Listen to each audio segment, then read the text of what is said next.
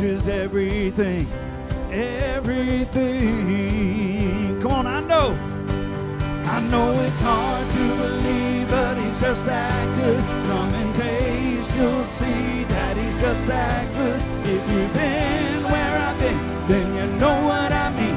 Yeah, he's just that good. Oh, he's just that good. Oh, he's just that good.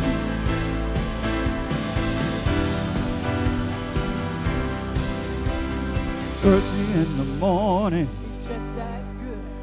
Brand new beginning, He's just that good. Joy that's never ending. He's just that good. Oh, he's just that good. Oh, come on. Grace and compassion, He's just that good. he who gives with no condition. Just that good. He defines a definition. Oh, he's just that good. Come on, mercy in the morning. Mercy in the morning. Just that good. Brand new beginnings. Joy that's never ending. Oh, he's just that good. Yeah, he's just that good. Oh, he's just that good. Yeah, he's so good. I know it's hard to believe, but he's just that good. Come and taste. Just that good. If you've been where I've been, then you know what I mean. Yeah, he's just that good. Oh, he's just that good. I know it's hard to believe, but he's just that good. Come and taste. If you've been where I've been, then you know what I mean. Yeah, he's just that good. Oh, he's just that good.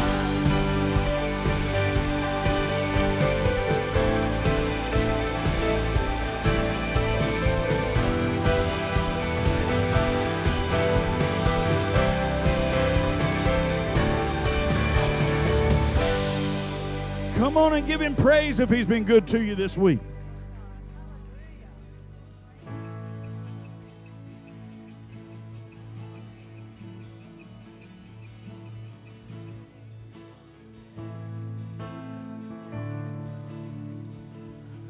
As the Spirit was moving over the water, Spirit, come move over us.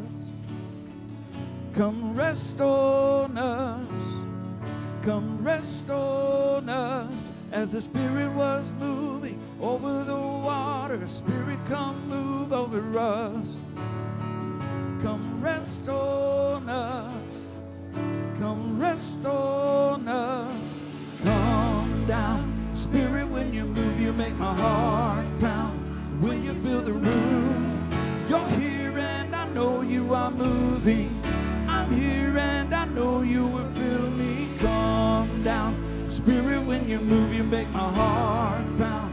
When you fill the room, you're here and I know you are moving. I'm here and I know you will fill me.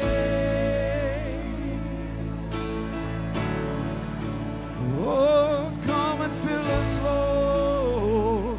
Come on, sing it. As the Spirit was moving over the water, Spirit, come move over us. Come rest on us. Come rest on us. As the Spirit was moving over the water, Spirit, come move over us. Come rest on us. Come, oh, sing fire and wind.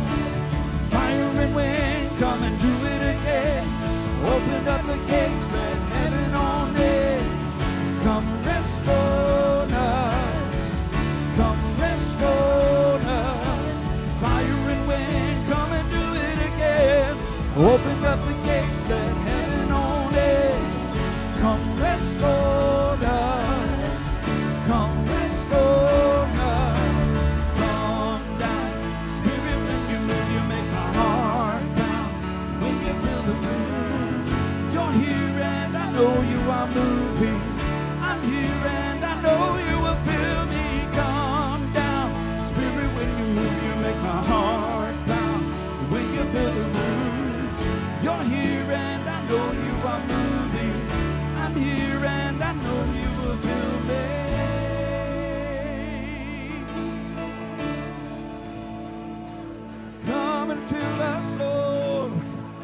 Oh, come on and invite him in, Holy Spirit. Holy Spirit, come rest on us. You're all we want. Yes, Lord. You're all we want. Holy Spirit, come rest on us. You're all we want. You're all we want. Holy Spirit, Holy Spirit, come rest on us. You're all we want. You're all we want. Holy Spirit, come rest on us. You're all we want. Oh, you're all. Holy Spirit, come. Holy Spirit, come rest on us. You're all we want. Oh, you're all we want. Holy Spirit, Holy Spirit. Oh, you're all, Lord. You're all we want. You're all we want. Come down, Spirit, when you move, you make my heart pound. When you fill the room, you're here and I know you are moving. I'm here and I know you will fill me. Come down, Spirit, when you move, you make my heart pound. When you fill the room, you're here and I know you are moving. I'm here. Come on, sing that one more time. Holy Spirit, come down, Spirit, when you move, you make my heart pound. When you fill the room, you're here and I know you are moving. I'm here and I know you will fill me. Come down, Spirit, when you move, you make my heart pound. When you fill the room, you're here and I know you are moving. I'm here and I know you will fill me. Oh, come on and give him praise.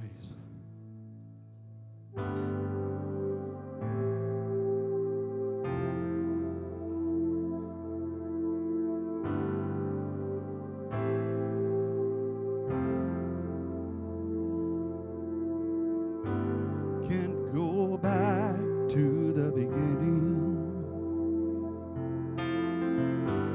Can't control what tomorrow will bring. But I know here in the middle is the place where you promised to be.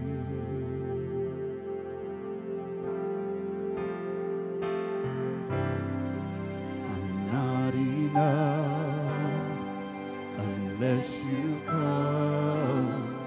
Will you meet me here again? 'Cause all I want is all you are. Will you meet me here again?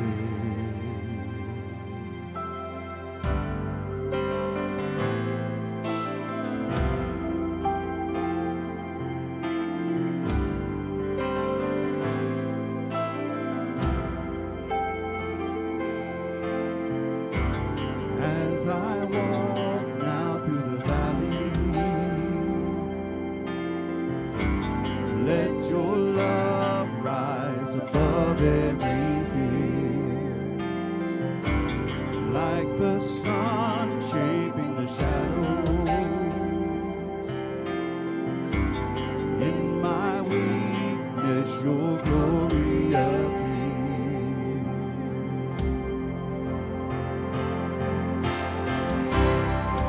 I'm not enough unless you come. Will you meet me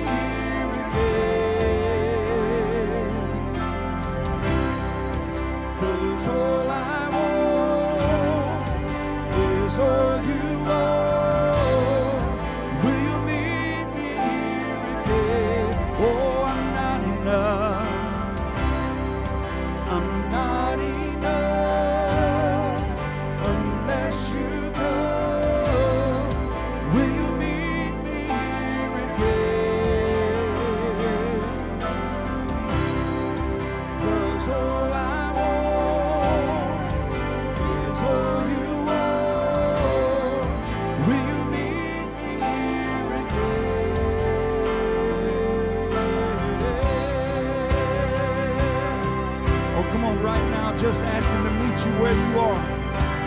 You may be in the valley today, but He has not left you. He has not forsaken you. He has not left you to fend for yourself. His Spirit walks with you through the valley of the shadow of death. And just remember that it's always a shadow. It is not the true enemy. Come on.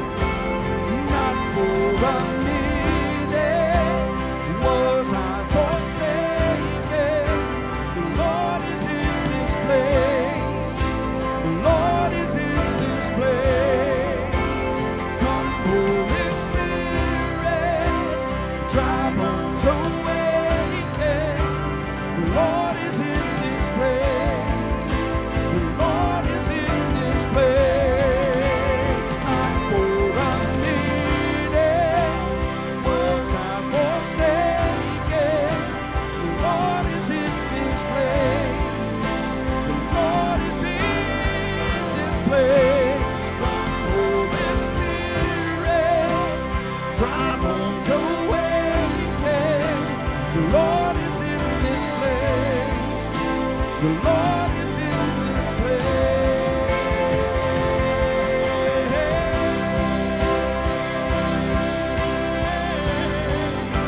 The Lord is in this place.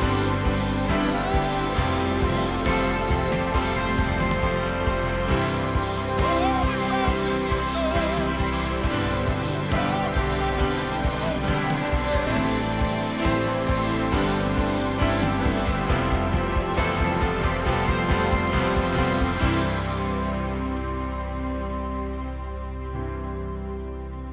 Come on, sing, I'm not enough. I'm not enough unless you come. Will you meet me here again?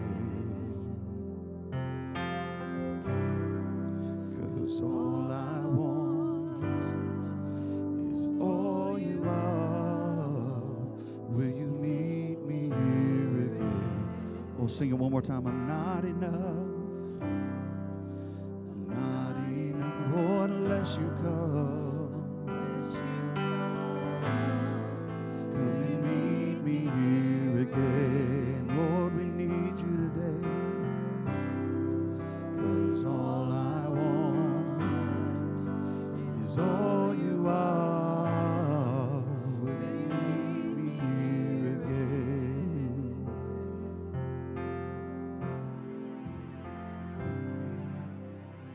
I believe He's answered that prayer. He is here. He is here. If you ask, He will come. It's that simple.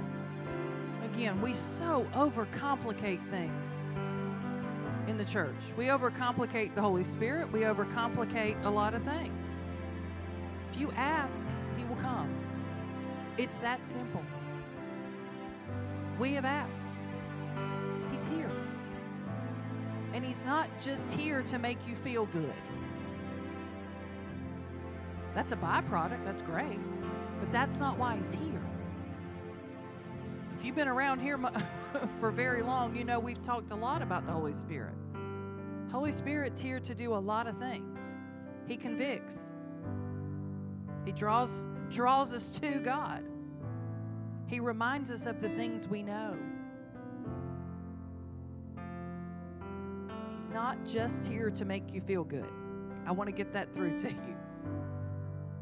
It's a great thing. It's wonderful. He's good like that. But there's so much more to Him. I wouldn't want to be here without Him.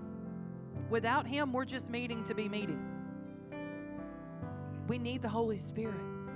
We have to have Him in our life, not just in the church, but in our life. When we walk out this door, we've got to have the Holy Spirit.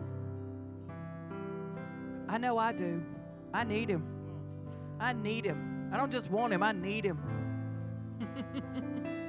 I'm so grateful that He's here. So grateful. And because He's here, we can bring these needs that we have to Him. Because He hears. It's another thing. We're going to ask for you to join us in prayer with several people today. Stephanie talked to me about a family that she knows. This family needs prayer. Their names are the Arnolds. They need peace, they need healing, they need restoration, they need a lot from God today. But guess what? He can do all that and so much more. What does Ephesians 3:20 say? Y'all have heard me say it a lot. Above anything we could ask or think. And we believe that for them. Continue to pray for Brother Larry Charping, for Ross Butler. There's a young man named Johnny. Not this Johnny. There's a young man that's named Johnny who's going through chemo right now. Continue to pray for him. I'm so grateful to see Miss Sunshine here. I'm so grateful. God is good. He's given her strength to be back in the house of God, and we are grateful for that. Continue to pray for Miss Claire. Y'all know Miss Claire would be standing right here singing and shouting and doing all her things. Continue to pray for healing for her body. Let's pray for Allison Pruitt. Y'all, we have a new member coming this week, most likely. New life, baby. I love it. I love it. A new little girl will be here very soon. Continue to pray for Allison. Pray for their family. They have some that are sick in their family this morning. And listen, as many people as there are in this house, there's that many needs and more. But you know what's great? God sees and He knows. I love that He revealed Himself in this way to Hagar, the least likely person to be, get anything revealed to her. If you haven't read her story, talk to me after. I'll show you where to find it. But she learned Him as the God who sees me. Isn't that beautiful? There's so many aspects of God that are beautiful, but I think that one to me is just so amazing. He sees us. He knows. And all these things He sees and knows, but even the ones you haven't spoken out loud, He knows those too. So as we pray today, as we pray for all of these things here, if you have a need before God, just whisper it to Him. It doesn't have to be a shout, doesn't have to be loud. Sometimes a whisper is all it takes. And what have we said around here before? Help is a full prayer. Jesus is a full prayer. Start there. Let's pray for these needs, and let's pray for your needs as well. Father God, You are good. You are good. You are good to us. You see, You know. You can heal, restore, redeem. You can do all the things that we cannot do. So God, we come to You with these needs, saying we trust You with them. We cannot do anything about these needs but bring them to You, and we trust You that You are beginning Your work even now. God, we thank You for Miss Sunshine. We thank You that she's here. Thank You for the healing You've done in her body. And we pray that You continue to give her strength and power, God. We thank You for that. God, for all these that we've mentioned by name that need healing, God, we pray that wherever they are right now, in their living rooms, in rehab facilities, in hospitals, that You would come to them even now. Bring healing, bring strength, according to Your word that says, by Your stripes we are healed. You are willing, You are able, and we believe that, and we trust You for these healings today. God, in these situations that need peace and reconciliation and restoration, Holy Spirit, go there now. We know that You're already there. You're already meeting these needs. You're already doing a work, and we thank You for that. God, for every need that's represented in this house, no matter what it is, You already see, You already know, and we say, God, we trust You with these needs. We trust You to do what only You can do. Holy Spirit, come. Holy Spirit, come. As we continue through the rest of this service, let us not be in Your way. Holy Spirit, move freely in this house. We set aside any agendas, any schedules, any to-do lists, anything that would get in Your way, Holy Spirit. We put it aside and say, Holy Spirit, come and do what You will. Do what You will in this place. We give You freedom.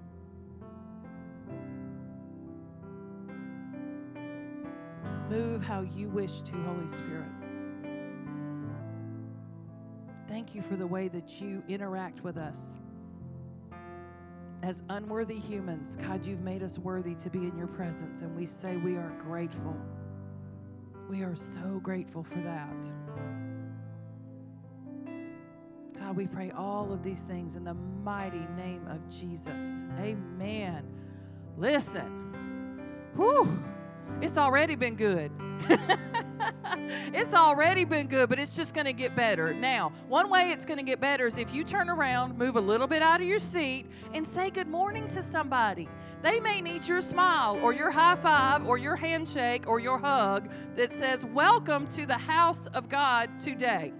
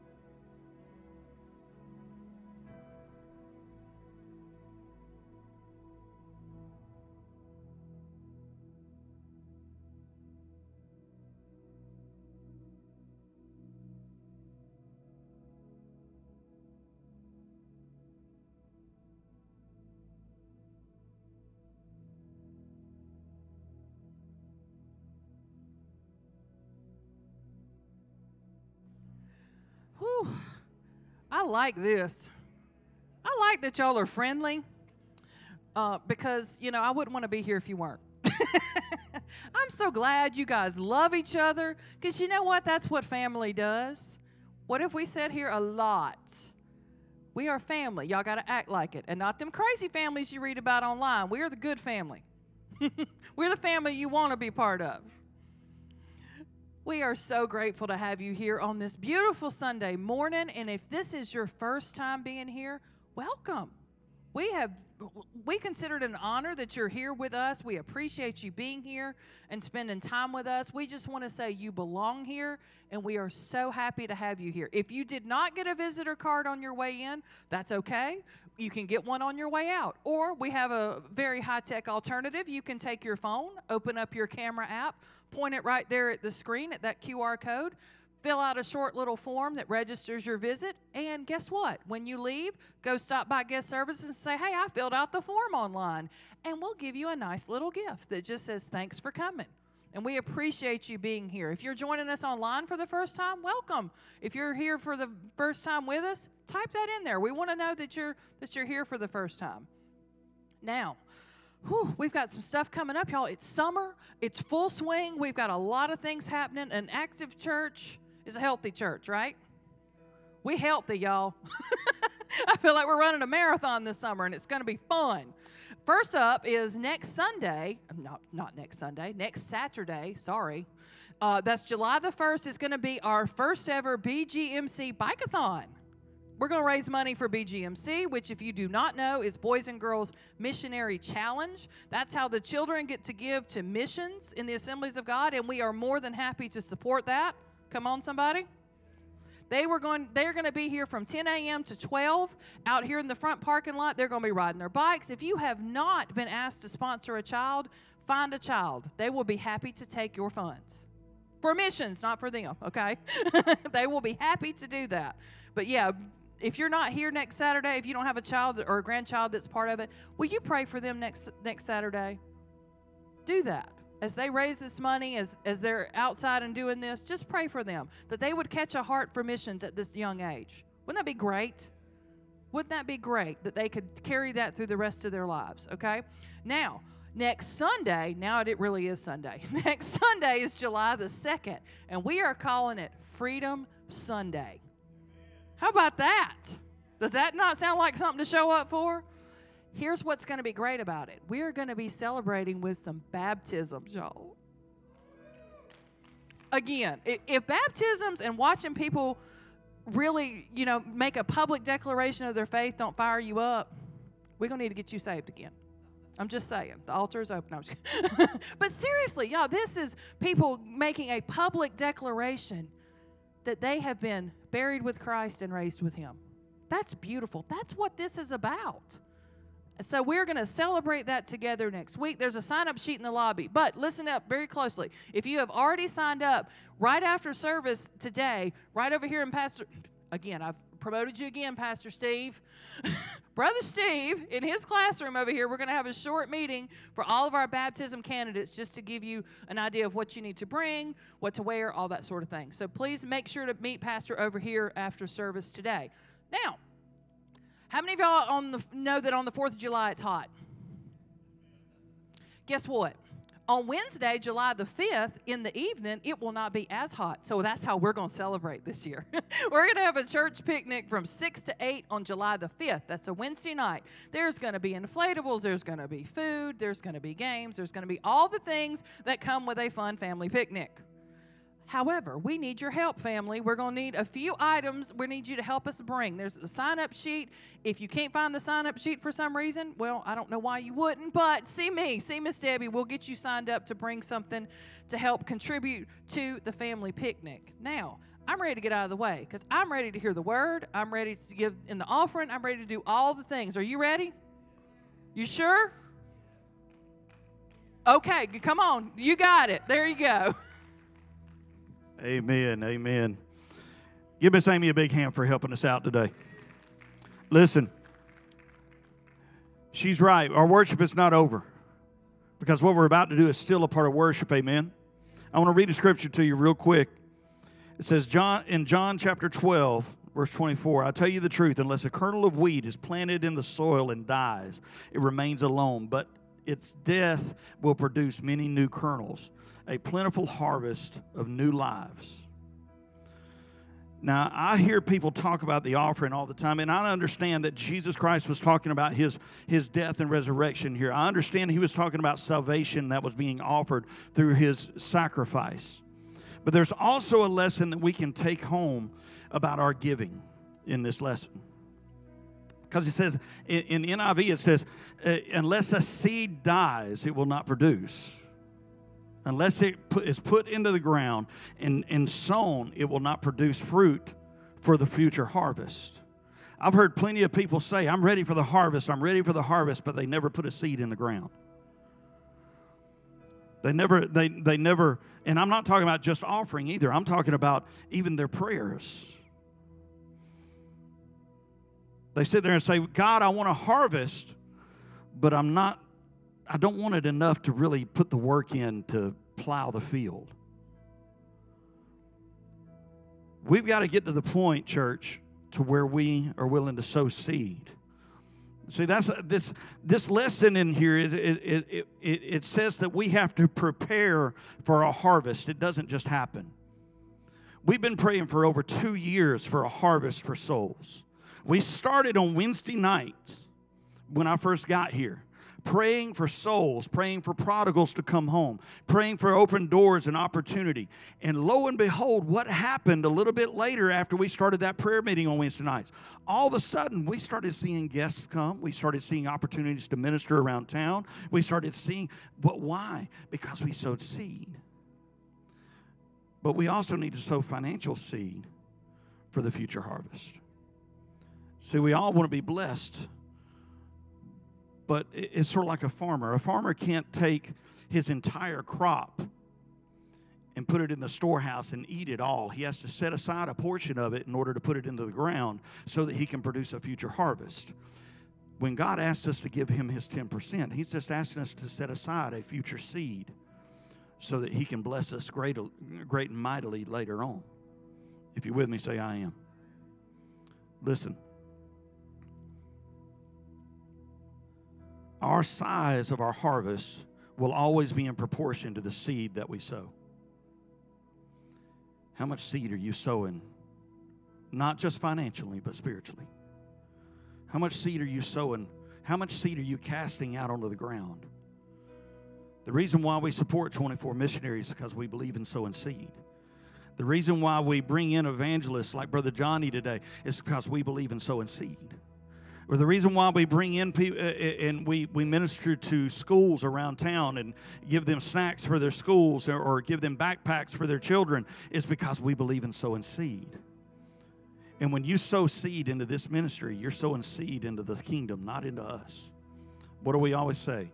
We want you to experience God. We want you to discover purpose, and we want you to invest in the kingdom. Today, if you want to invest in the kingdom, there's 3 ways you can do it today.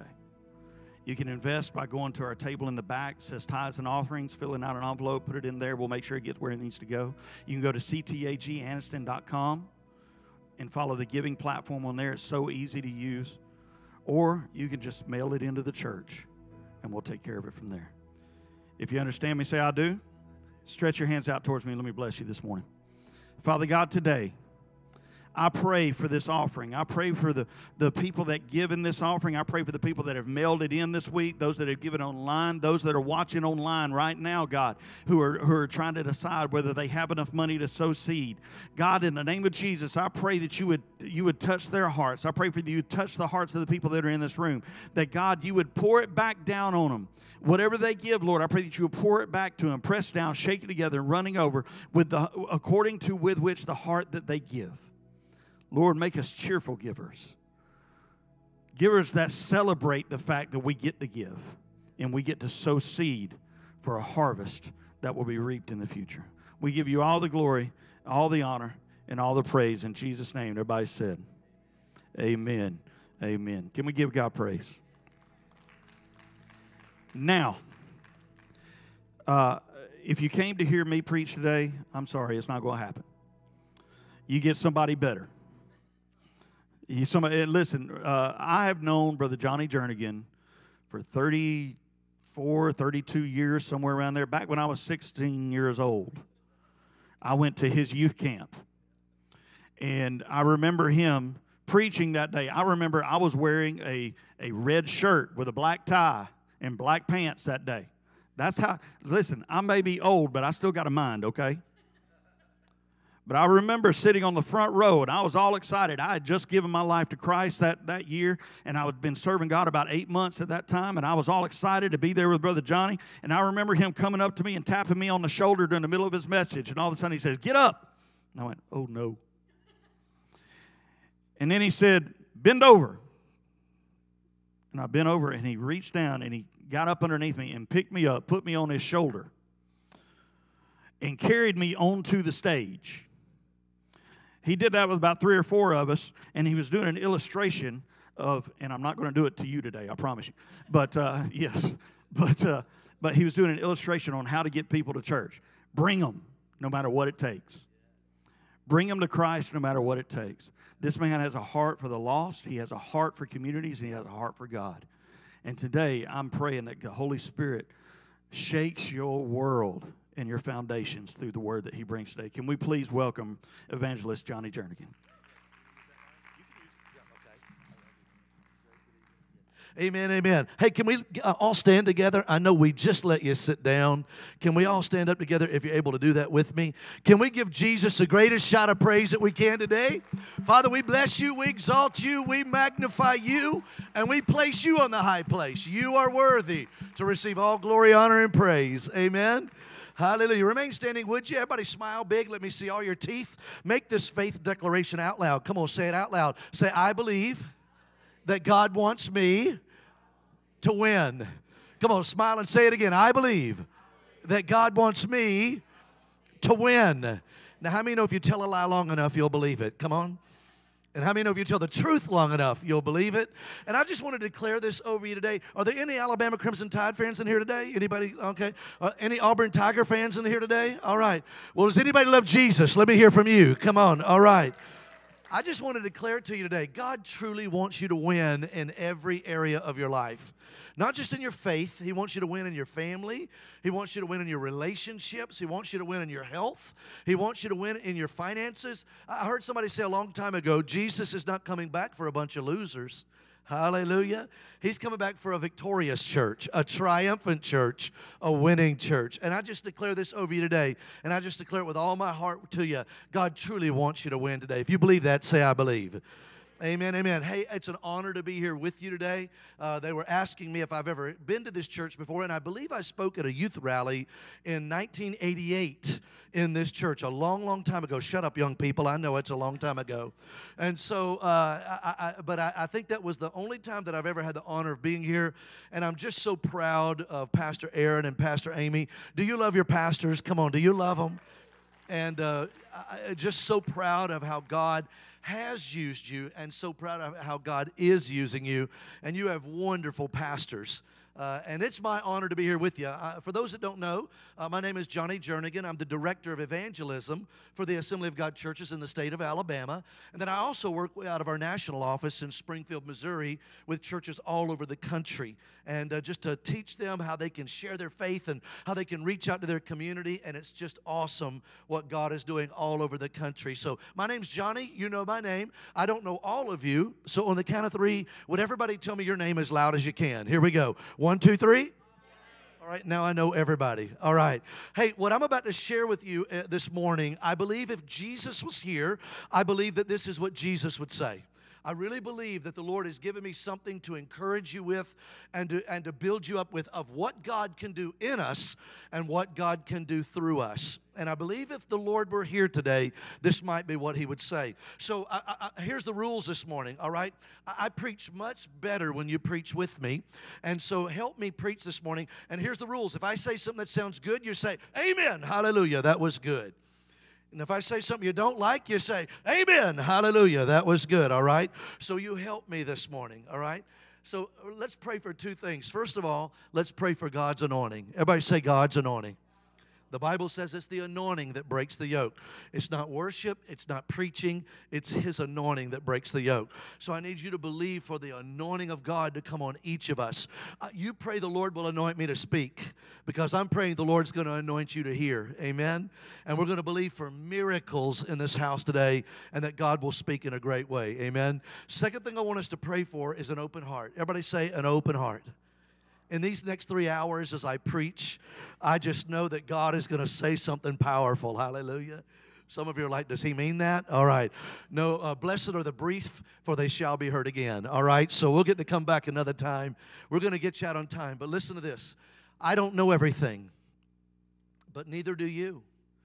And if you think you do, then God can't do anything to help you. But if you'll open your heart and say, God, speak to me today, touch me today. He's no respecter of persons.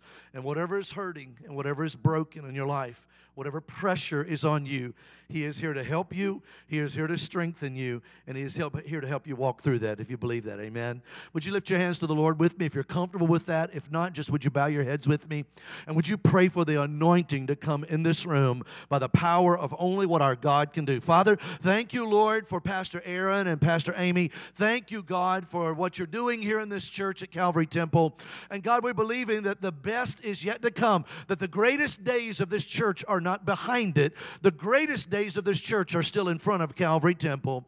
And so, Lord, I'm asking that today will count, today will matter, and that, Lord, that you would come in power in this service today. And you would do what no evangelist can do. You'll do what no speaker can do. You will come and touch the youngest to the oldest, and not one of us will leave the same way that we came in, but we'll walk out believing in a big God and that nothing is impossible for you. So, Lord, give us ears to hear and eyes to see that, Lord, you are still on the throne and you are still at work. You are still healing. You are still delivering and you are still setting free. So do it in this room today. Empower us, strengthen us. And Lord, when we leave in just a little while, may we leave encouraged and built up and strengthened and better than we were when we came in. And we give you the praise and the glory and the honor for it all in Jesus' name. And if you agree, everybody say amen. Hey, before you're seated, would you look at somebody next to you right in the eyes and say, man, you look good today. Tell them just like that. Man, you look good today. Tell them just like that. Hallelujah. Hallelujah. You can be seated. Have you have your Bibles with you or your device with you? Can you open your Bibles or your device to Luke chapter 17? Luke chapter 17 and beginning in verse 20. We'll look at God's Word there together. Luke chapter 17 and beginning in verse 20 this morning. And I'll be reading from the New International Version if it's different from yours. Luke chapter 17 and beginning of verse 20. I want you to look at this if you would. I have a gift for everyone today. I love to give things away. And we have a gift for everyone. This is from the American Bible Society. They have put out a teaching, a booklet, with everything that Jesus said. And everything else in the New Testament extracted only what Jesus taught. So if people want to know, what did Jesus really teach? What did Jesus really say? This is a compilation of all of the teachings of Jesus. And it's a wonderful gift. I'm going to ask you to get at least 2 of these today. And take one for yourself and take one to give it away. Give it to a neighbor. Give it to a family member. Give it to a classmate, a friend, an employee, or an employer. Give it away. And so we have all these out there on the table out there after the service, and that's available for you after the service today. So please go by there and make yourself available to that. I'm so glad to have some friends here with me today that have come over from Leeds, Alabama, the big city of Leeds. They've come over this morning. Shailene, Jennifer, and Todd, would you guys stand? These guys are with Love Life, and would you welcome them today? I'm so glad to have them here. They're with Love Life. Love Life is a ministry that just helps women with unplanned pregnancies and families going through a very difficult time. That the church, they won't run to an abortion clinic, they'll run to the house of God. And they'll find help, and they'll find hope, and they'll find strength at the house of God. And their whole families can be built up and encouraged and strengthened. And they've got some materials that they'll be leaving here today. And I hope that you can hear more about Love Life in the days ahead. So proud of what their ministry is doing. And be sure and greet them and find out a little bit more about that after the service today. Glad to have you guys with us. There's a story of this little rabbit. One day he ran into this paint store. And he asked the owner of the paint store, he said, "Do you have any carrots here?" And the owner of the paint store said, "Well, little buddy, this is a paint store. We don't have any carrots here. If you want carrots, you'll have to go somewhere else. I apologize." So the little rabbit hopped out of the paint store. Next day, little rabbit hopped back in the paint store, and he asked the owner of the paint store, he said, "Do you have any carrots here?" And the manager at the paint store said, "Well, little buddy, I told you yesterday, this is a paint store. We don't have any carrots here. If you want carrots, you'll have to go somewhere else. I apologize." So the little rabbit hopped out of the paint store. Next day, little rabbit hopped back in the paint store. And he asked the owner of the paint store, said, "Do you have any carrots here?" And the owner of the paint store got a little frustrated. He said, "Look, buddy, I've told you twice now, this is a paint store. We only sell paint here. We don't have any carrots here. And you'll have to go somewhere else to get those. And if you come back in here again asking for carrots, I'm going to nail you to the wall by your ears." So the little rabbit hopped out of the paint store. Next day, little rabbit hopped back in the paint store. And he asked the owner of the paint store, he said, "Do you have any nails?" He said, "No." He said, "Good. Do you have any carrots?" All right. Now, that is the attitude that I want to talk with you today about what I'm going to share with you. I am a pure evangelist. I am not a traveling speaker. I am not a traveling preacher. I am a soul winner. I ache to tell people about Jesus. From the time I get up in the morning to the time I go to bed at night, I am working and finding out how can we engage people and talk to them about faith in Christ. And we do an outreach all over the country called the Right to Invite Outreach Weekend. The right to invite. To earn the right to invite people to the house of God. Jesus was very, very good at asking questions. Yes? If you think about the woman at the well, what did Jesus do with her? He didn't just walk up to her and begin to prophesy to her. He asked her a question. He said, "Could I have something to drink?" And she said, "You don't have a bucket to draw any water with." He said, "Oh, you're right, but if you taste this water, you'll never thirst again." And then he began a conversation with her that she ran down into the city, told everybody else, "Come see the guy who has told me everything about me." And they all came back and they met Jesus. And the Bible tells us that said, "Now we believe, not because of what you have said, but because of what we have heard." And the whole community converted to following Jesus. Somebody say amen. And so we do this every week somewhere all over the country. I was in Portland, Oregon just a few weeks ago. I was in Philadelphia, Pennsylvania about a month ago. I'll be back in California. How many of you know that is the land of fruits and nuts? All right, and so I'll be back out there in just a few weeks. And last week I was in Birmingham. And so every week we're in different cities helping churches learn how they can reach out to their community. And we primarily do it going into area businesses.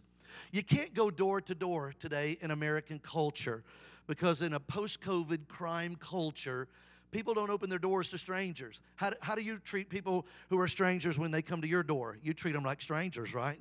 I do the same thing. We just don't want to open our door anymore to strangers when they come to our house. So Pastor Aaron will tell you, I used to fight for that door to door.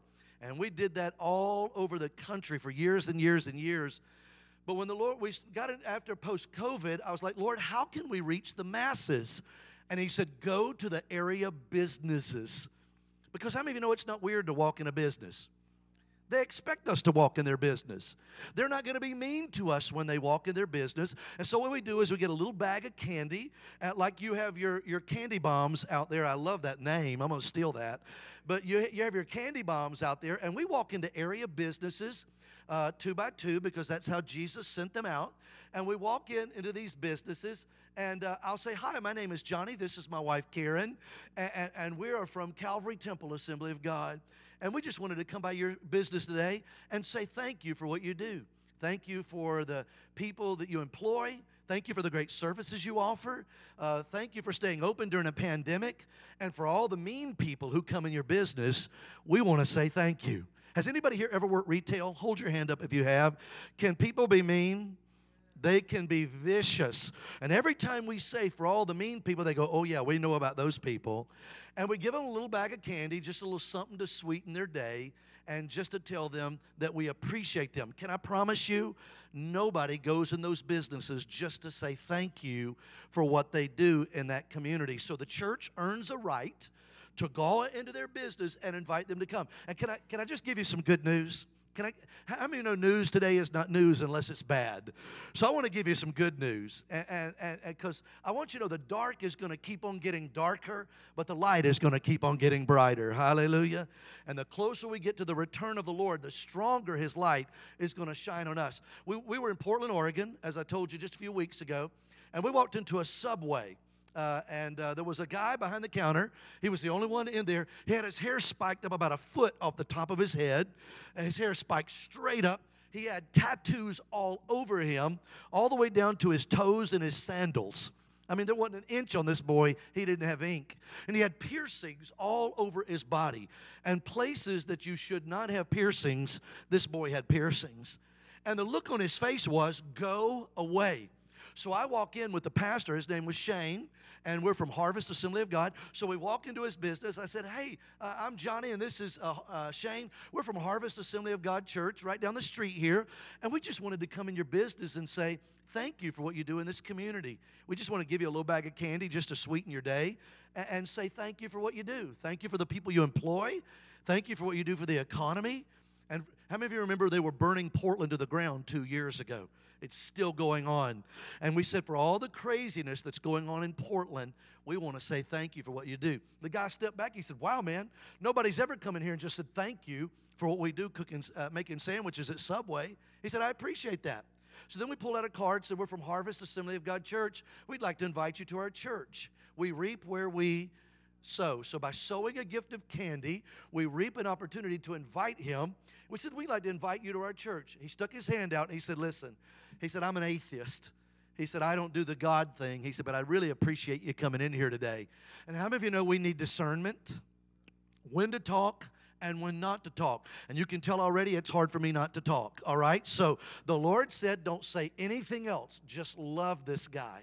So we didn't say anything else to him. We didn't push him. We said, well, you know what? His name was Tim. Well, Tim, listen, man, you're welcome at Harvest Assembly. And people can believe or not believe whatever they want to, but we just want you to know you're welcome. And, man, thank you for what you do, and we hope all goes well for you. We turned to walk out. When we got to the door, we turned around. He was already eating the candy out of the bag that we had given him.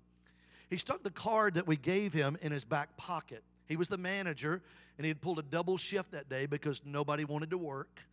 And so he went home late that night, and he was undressing. He pulled the card out that we gave him that said, you're invited to Harvest Assembly of God Church. He looked at it and he said, you know what, those guys were really nice.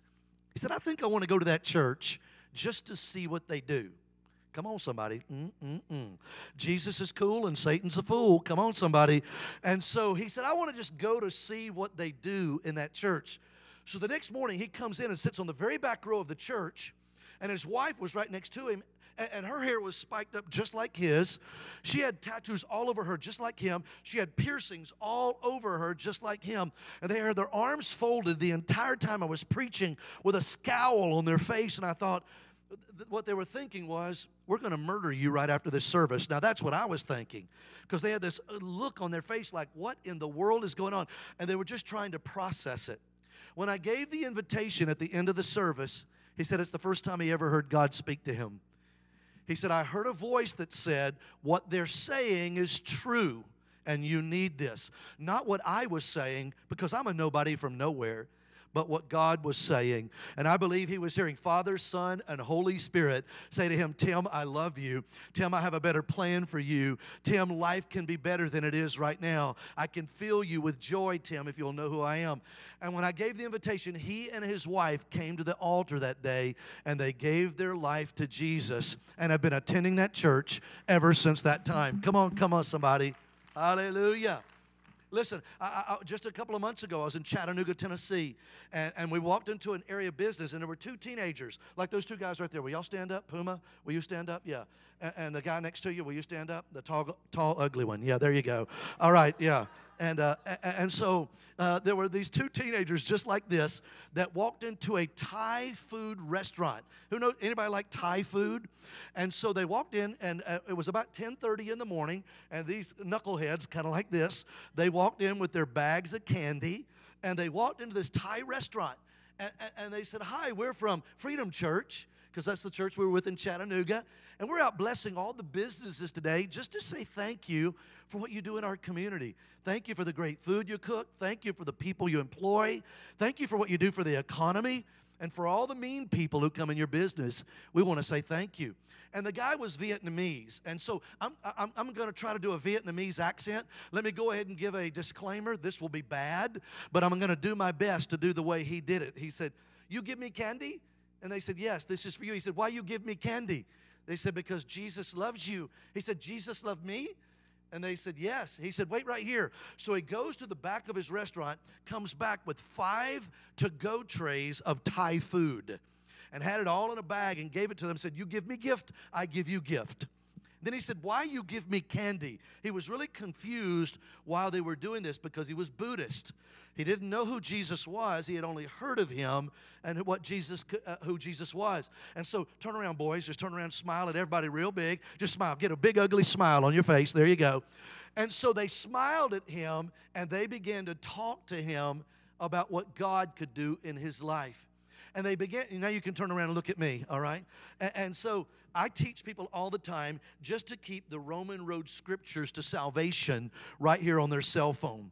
And they had downloaded all those scriptures, and they began to read him that for all have sinned and come short of the glory of God. The wages of that sin, the payment for that sin is death. But the good news is the gift of God is eternal life through Jesus Christ our Lord. Is that good news? Come on. Then they read Romans 5:8, that God demonstrated his great love for us, and that while we were still in our sin, in all of our mistakes, Christ died for us. And then they read Romans 10:9 and 10. Can I turn around and smile one more time? And they read Romans 10:9 and 10, that if you confess with your mouth that Jesus is Lord and believe in your heart God raised him from the dead, you can be saved. With the heart we believe and we're justified. With our mouth we confess and we are born again. Can you turn around and look at me again? All right. And I want you to know the guy in the Thai restaurant, he said, what is this from? They said, this is from the Bible. He said, is this how you become Christian? And they said, yes. He said, I want to become Christian. And standing right there in his Thai restaurant, 2 ugly boys like these began to pray. Handsome boys, I mean. They began to pray right there in that restaurant. The next morning, he came to the church, and he's about this tall. He made me feel really tall. He was about this tall, and he walked in, and he said, and he was just weeping. He said, I feel love. I feel love. I feel love. And everybody was just embracing him and hugging him and welcoming him, and he's been attending that church ever since that time. Come on, can somebody say amen? You can sit down. Listen. We do this every week. Can I just tell you one more? Can I tell you one more?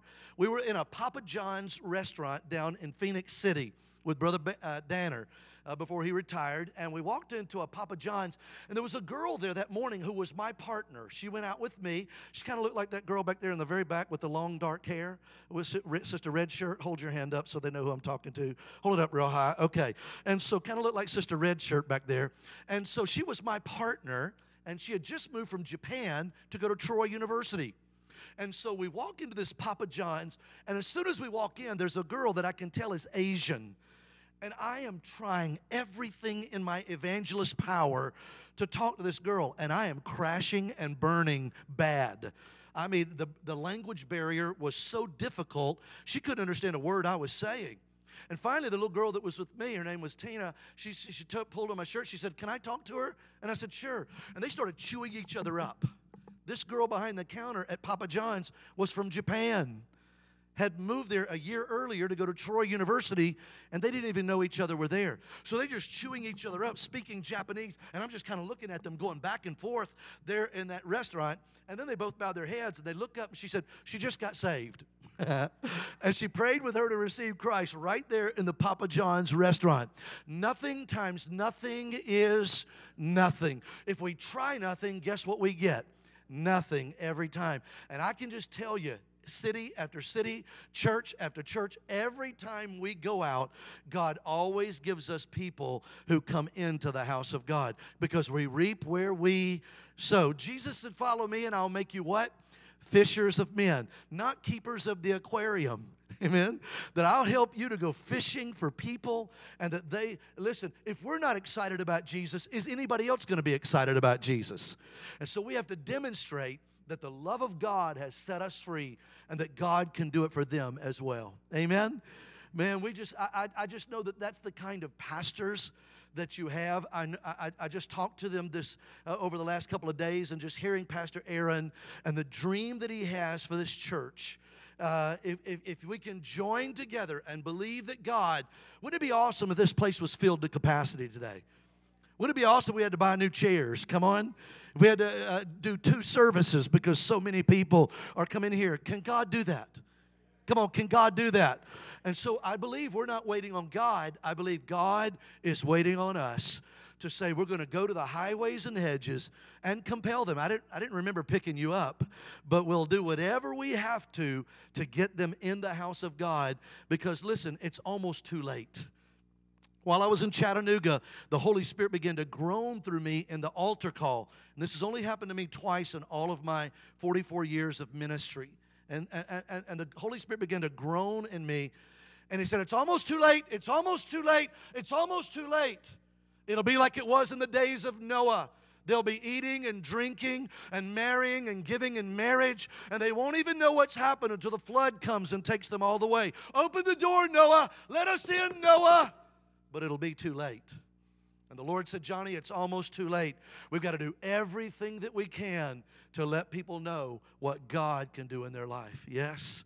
Will you lay your hand on your heart with me? Come on, can you pray with me? Would you just bow your heads? Come on, will you just say this? Can we just all declare this out loud? Will you say it with me? Pray this out loud with me. Say, "Dear Lord Jesus, touch my heart today and fill my heart with your heart, that I will see my community the way you see my community. It's almost too late. Help us to go to them with our pastor's vision and your word. And we believe, oh God, you will set the captive free. Here I am, Lord. Use me in Jesus' name." Everybody say amen. Can I tell you what? You sound so good. Everybody smile and say, "I love the little preacher. I think he's a sweet little man." I hope you do. I want to talk to you this morning. I brought a pool up here with me for my illustration. I want to talk to you a sermon for a title. If you like titles, this is the title of my sermon, "Stay in the Pool." Can you say that with me? Stay in the pool. Not just in the summertime, all year long, stay in the pool. I hope that'll make sense in just a moment. While we're sitting in here and we're looking at what's happening all around us, our nation's falling apart. The world is falling apart. We've never seen the acceleration of things around the world the way that we're seeing them right now. And we've also seen the acceleration of the things of God. How many of you heard about the Asbury revival? Wave at me. And all of a sudden, when those students began to meet there in Kentucky, the wind began to blow all around the world. They were meeting in Pakistan, and Christians were gathering. They were meeting in India, and students were meeting and seeing all these ugly young people and that pretty girl, all right, and all up here in the front, and all the young people that are here, seeing that God is moving among this generation, and the wind is blowing literally around the world, that at the same time that things are getting so dark, God is roaring with His Spirit all around the world, where people are hungering and thirsting for the things of God. We have not because we ask not. He said, ask and it will be given. Seek and you will find. Knock and the door will be. So I want to talk to you this morning about this topic, stay in the pool. Can I tell you this? I do not believe you'll survive in the world that we're living in right now if you don't learn how to stay in God's presence. I do not believe you'll survive in the hours that we're in. There's a seducing spirit that all we hear with the transgender and re-identification that's going on around our country, all that we hear happening in the political arena, all that we're hearing in the LGBTQ community. And let me tell you this, God loves the homosexual. God loves them. He's not happy with their lifestyle. And how many of you know we have to love them too before it's too late? And so we hear all these things that are happening all around our world, and it feels like everything that can be shaken is shaken right now. And yet at the same time, God is moving. Will you read this passage of Scripture with me? And it's in Luke chapter 17, verse 20 and 21. It'll be on the screen. Can we read this together? Come on, can you all read this with me? Come on. If you say this with me. Yeah, there you go. That's better. Can we all read this? Everybody read it out loud with me. I love when we read the Word of God together. Come on, read it. Once on being asked by the Pharisees when the kingdom of God would come, Jesus replied, the coming of the kingdom of God is not something that can be observed. In verse 21, he goes on to say, nor will people say, here it is, or there it is, because the kingdom of God is in your midst. The King James says, the kingdom of God is among you. Look at me if you would.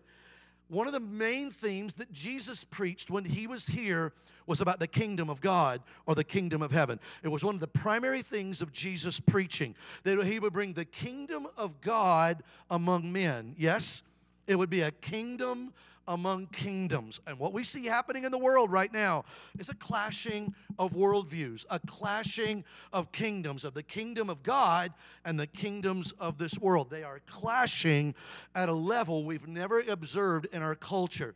And since the pandemic, people have gotten mean. Come on. They've gotten angry. They've gotten violent. They're not scared of the police. They're not scared of jail. They're not scared of God. And the demons have been vomited on the earth during the pandemic.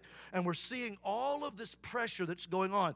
At the same time, the kingdom of God is moving. At the same time, God is roaring among His people. Hallelujah. Psalm chapter 91, you know that verse probably by heart. It said, he who dwells in the secret place of the Most High shall abide under the shadow of the Almighty. There's one key word in that passage, and it's this word dwells. Not the person who visits it on Sunday morning at 10 o'clock. Not the person who goes there every once in a while on Wednesday night. But the person who dwells in the secret place. And the Bible even called it a secret place. There was a place that we could go and that we could meet with God. He who dwells in the secret place of the Most High shall abide under the shadow of the Almighty. The Word of God teaches us we're to be in this world, but not. Okay? Now that's very, very difficult because God, we live in this world in our flesh, but God was trying to say, I want to show you something else, that there's a place you can go and you can move out of this world and you can be with me. Hallelujah. We're to be in this world but not of it. The Bible, we know the story. The name of the Lord is a strong tower. The righteous run in and they are safe. So the Bible talks about, again, the name of the Lord is a strong tower. We can run to a place and we can find the safety of the Lord. What does the Lord's Prayer say? Our Father, who art in heaven, hallowed be thy name. Thy kingdom come. One of the things that Jesus was trying to communicate in Luke chapter 17, he said, once on being asked by the Pharisees when the kingdom of God would come, he replied, the coming of the kingdom is not something that can be observed. Nor will people say, here it is or there it is, because the kingdom of God is in your midst. Look at me. Here's what Jesus was saying. The kingdom of God is not in Birmingham, and you can drive to Birmingham and you can see God there. The kingdom of God is not in Omaha, Nebraska, and you can drive to the heartland and you can find God there in Omaha, Nebraska. Here's what God was saying, that my kingdom will live within you. Yes? My kingdom will be with you. So I want to show you my illustration this morning, and I want you to believe with me. Can everybody look at this? That in the swimming pool, I want you to believe with me that this swimming pool represents the kingdom of God and all of His glory and all of His power and all of His miracles and all of His presence. That when I'm fearful, I can find His presence in the pool. Yes? When I'm confused, I can find answers in the pool. Yes? When I need direction, I can find direction in the pool. Yes? When I need His assistance, I can find His assistance in the pool. So everything that the kingdom of God represents is in this pool. Are you with me? Everything else in this church, everything else in this building represents the kingdoms of this world. And those two are constantly clashing. So in my illustration, am I standing in the kingdom of God in my illustration right now? Am I standing in it? Yes or no? Can I hear you? Okay, am I standing in it now? Come on, am I standing in it now? Come on, can you indulge me? Am I standing in it now? Come on, one more time. Can you help me? Am I standing in it now? How did I get into here? I made a willful decision to step out of that realm to step over into this realm, that anything that I need at any time, I can find it in the kingdom of God. If I only see the power of God alive in my life Sunday morning from 10 o'clock to 12 o'clock, I'm going to live a very defeated Christian experience in this world. I just don't believe you're going to survive in this hour if you only taste the things of God on Sunday morning while the wonderful pastors are preaching to us, or while we have this music, or we get to fellowship with each other. Because I want you to understand, I can step in this pool at any time. Because here's what I have found, and what God has taught me, is that the pool of God's presence is portable. I can take it with me wherever I go. I drove in here early this morning, and I was just driving around the community, and I stopped at the traffic light right up the street here, and I felt like I sat there for about 22 minutes. And I thought, that traffic light is never going to change. So while I was sitting there, I thought, well, Lord, I'm just asking you to move. So I just threw the pool down at the traffic light, just 2 traffic lights up from the church. And I just stepped over into it, and I turned on some CeCe Winans. Anybody ever heard that before? And I just began to sing, your goodness is running after, it's running after me. Your goodness is running after, it's running after me. With my life laid down, I surrender now. I give you everything. Your goodness is running after, it's running after me. Who knows that song?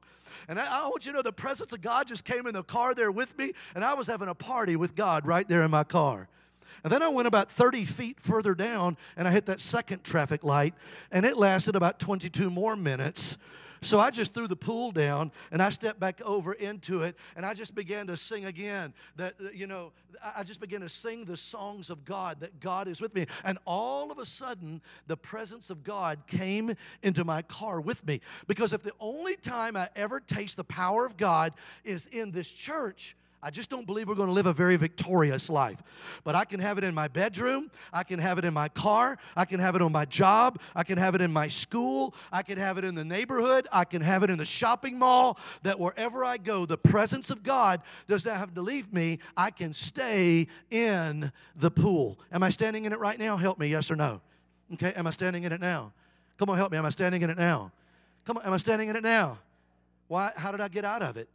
I made a willful decision to step out of that realm and step back over into this natural realm. See, there are 2 realms that are warring in this room, even right now while we're sitting here.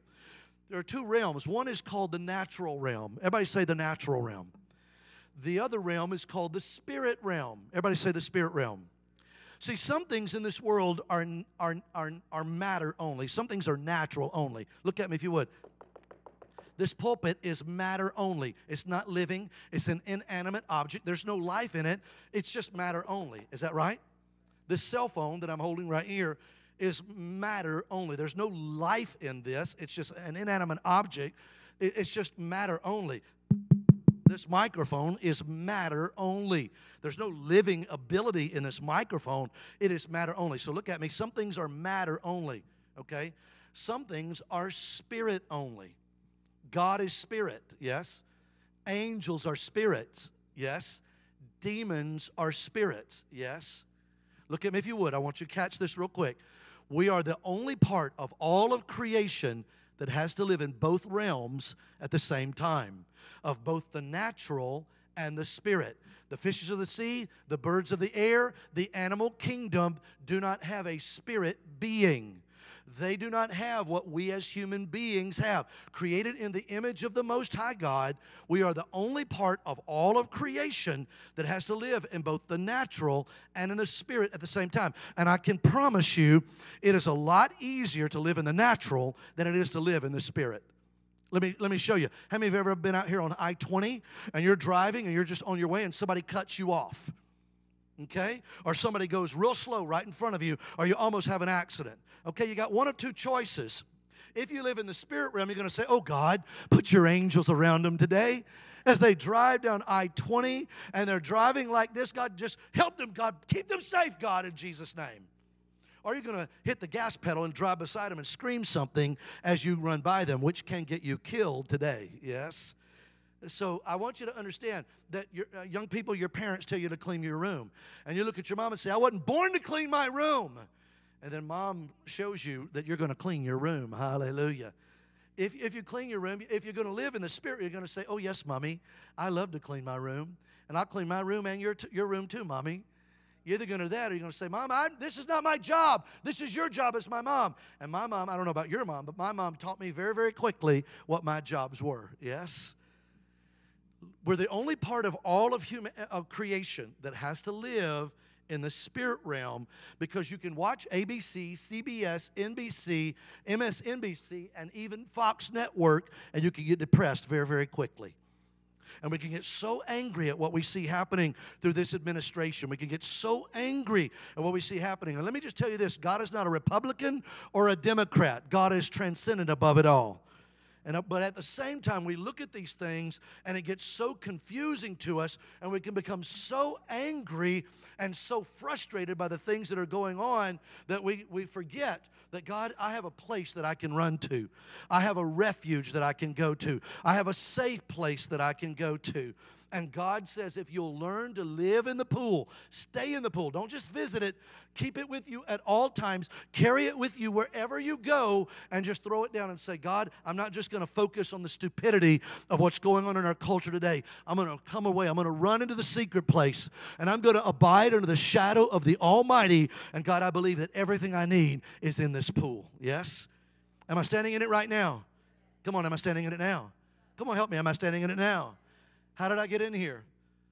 I made a choice to step out of that realm. I made a decision to get back in this realm so that everything that I need, I can find in this place. Are you with me?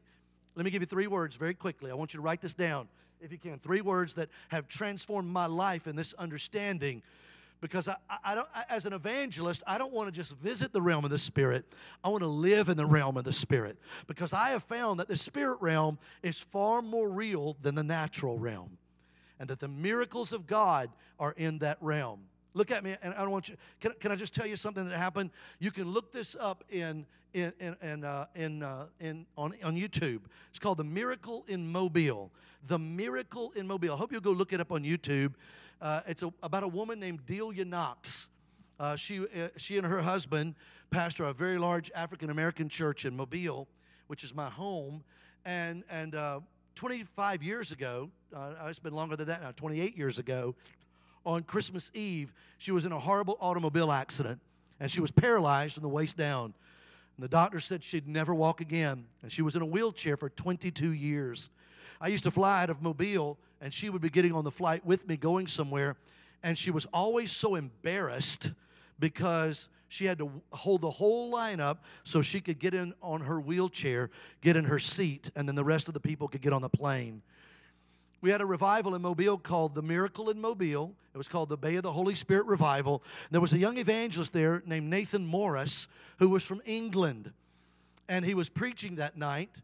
And she wheeled up in the wheelchair up on the platform and sang like an angel, an absolutely beautiful voice. And then when she was finished, she wheeled down off of the platform back on the front row. At the end of the service, he walked down to the front row, 27 years old, just a fearless young evangelist. And he looked at her and he said, "What do you want?" She said, "I just want what God wants." He said, "Do you want to walk?" She said, "Yes, I do." He said, "Then stand up." She said, "I can't." He said, "Yes, you can." And so he grabbed one arm, and the pastor grabbed the other arm, and they helped her stand up. And it was so physically difficult for her to stand up, she began to sweat profusely. And so it was so physically demanding for her to even try this. And then the worship team came on the platform that they were saying, "God, do a miracle for this woman." And they began to sing the songs of healing and the songs of deliverance and the songs of God's power and His blood. And as the worship team began to sing that, after about 30 minutes of worship, she lifted her right leg, and not a little, she lifted it way up and then sat it down. If you know anything about atrophy in those muscles, it's physically impossible for her to pick her leg up. She can't do that. But the place went nuts because the camera was right on her. There were about 2,000 people there in downtown Mobile, and the worship team started playing louder. About 30 minutes later, she lifted her left leg, and not just a little bit, she lifted it way up. Then about 15 minutes later, her right leg, and about 15 minutes her left leg, about 10 minutes later her right leg, about 10 minutes later her left leg, about 5 minutes later her right leg, about 5 minutes later her left leg. And after 2 hours of worship and intercession, she started walking across the platform with nobody helping her. And the power of God, her name is Delia Knox. It's called The Miracle in Mobile. Over 50 million people have watched this around the world. Go look it up on YouTube. And I saw her in Sam's Warehouse in Mobile last Christmas. And she was wearing 6-inch stiletto high heel shoes. And she grabbed me by the hands and she said, "I'm healed, Brother Johnny. I'm healed, Brother Johnny." And started dancing with me in Sam's Warehouse. And now she's going around the world with one picture of her in a wheelchair and another of her standing on the platform, totally healed by the power of God. Come on, somebody. I'm just telling you. Am I in the pool right now? How did I get in here? I made a willful decision to step out of that realm to step over this realm. Write these 3 words down. Number 1, we're going to have to pursue the pool. We're going to have to pursue the pool. Everybody say pursue. Number 2, we're going to have to protect the pool. Everybody say protect. We're going to have to protect the pool. And here's the 3rd one. We're going to have to practice. We're going to have to practice in the pool. We've got to pursue the pool. We've got to protect the pool.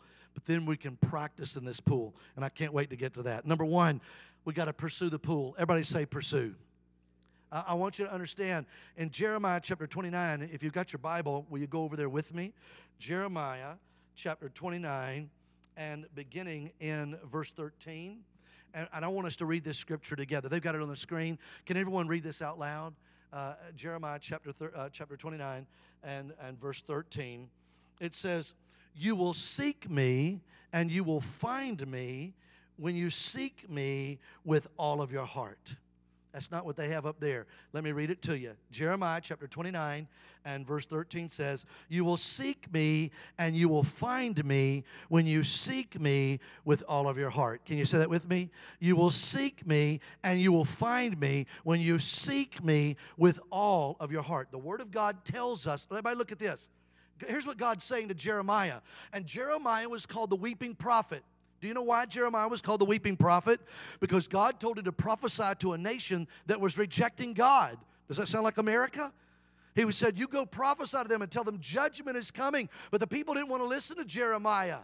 And God came to him and said, "Jeremiah, you tell them they can find me if they will seek me, with some of their heart on Sunday morning.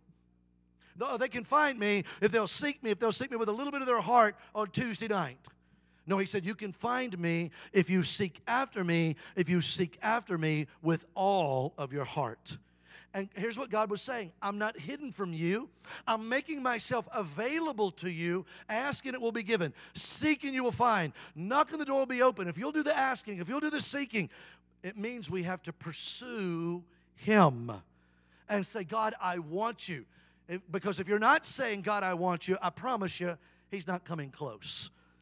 My wife and I have been married for 39 years, and she's, outside of being born again, my wife is the greatest thing that's ever happened to me. I love her so much today, and I'm so grateful to God that she's in my life. But I was pursuing her when we first met because she was dating another guy, and he looked like Captain America. Anybody remember Captain America in the Avenger movies? Wave at me if you know who that is. He looked just like that guy. He was about 6'6". He had shoulders about this wide, muscles on top of muscles, bright blonde hair, deep blue eyes, dark tan, looked like he walked out of a magazine, and she was dating him. But he didn't treat her very well. And so she broke up with him. And when she broke up with him, I moved in for the kill. And I wrote her a letter, and I sprayed cologne on it because I saw that in a movie, and I thought that would get her attention. I'm sorry to say I actually did do that. I'm embarrassed to say that. But I sprayed cologne on it, and I sent her the letter, and then I sent her some flowers, and I called her on the phone, and finally the day came that she went out with me, and we dated for 3.5 years, and we got married. We've been married for 39 years. She's the best thing that's ever happened to me, and Captain America lost. Come on, somebody. Hallelujah. Because he didn't know how to pursue her. I was pursuing her heart. I was saying to her, Karen, I love you. Karen, I want you. I want to be with you. I want you to be with me. I don't need anybody else for the rest of my life. I want you. And do you know when we go to God the same way and say, God, I want you. God, I need you. He's no respecter of persons. And he says, I'll never turn a deaf ear to my children. He said, call out to me, and I'll answer you, and I'll show you great and unsearchable things. You can find God in your car when you leave the parking lot today. You can find God in your house before you eat lunch today. You can find God this afternoon when you're driving around the community. But we have to be pursuing Him, seeking after Him so that we can find Him for where He is. Yes? Years ago, I was a youth pastor in Mobile, and we had about 300 students in our youth group at Knollwood Assembly of God many, many years ago. And we had a lot of students coming. But when I would take an offering for Speed the Light, which is our missions offering for our students, I would get $3.15. And there'd be 300 students sitting there, and I'd get $3. And I was like, how do I get these knuckleheads to give? So I went in one night before they all got in there, and I taped dollar bills underneath all the chairs. A $1 bill, a $5 bill, a $10 bill, and a $20 bill. I was a youth pastor. And so I taped money under all the chairs randomly all around the room. And when they came in that night, when we got to our offering, I said, we're going to play a game. Underneath the chair you're sitting in, there may be a 1 or a 5 or a 10 or a $20 bill. When I say go, whatever you can find is yours. On your mark, get set, go. Boom, the room exploded. They were diving over the chairs. They were pulling each other's hair. They were flipping chairs over. They were holding it up. I got a 10, I got a 5, I got a 20, I got a $1 bill. And while they were all on the floor, I said, stop. I said, when you begin to seek God the way you're seeking that dollar bill, you're going to be the kind of giver God wants you to be. And Pastor Aaron, we got the best offering we ever had. Now, it was my money, but we got the best offering that we had ever had. Because this generation has been taught, get all you can all you get, and sit on the can. It's all about me, me, me, me, I, get it all, climb to the top, step on anybody you have to, achieve your success, yes? They haven't been taught how to work hard. They haven't been taught some of the things, the older generation in this room, that we understand. But I want you to understand, if we will pursue God, He says, you can find me if you will seek me. If you'll seek me. Come on. Am I standing in it right now? Am I standing in it now? Come on, help me. Am I standing in it now? How did I get in here? I made a choice to step out of that realm and into this realm. I can do it wherever I am. I can take it with me, and when everything is going wrong, I can complain and I can grumble, or I can throw the pool down and say, Father, I need your help on my job. Father, I need your help in my marriage. Father, I need your help with my children. Father, I need your help in my body. I know the diagnosis, God, but Lord, I need your help. And if we ask, it will be given to us. Hallelujah. Everybody smile and say, I love the little preacher. I still think he's a sweet little man. Some of you look at me like, do you always talk that fast? Yes, I do. All right. So we have to pursue. Everybody say pursue. Second thing I want to give you is if we're going to stay in the pool, we got to protect the pool. Everybody say protect.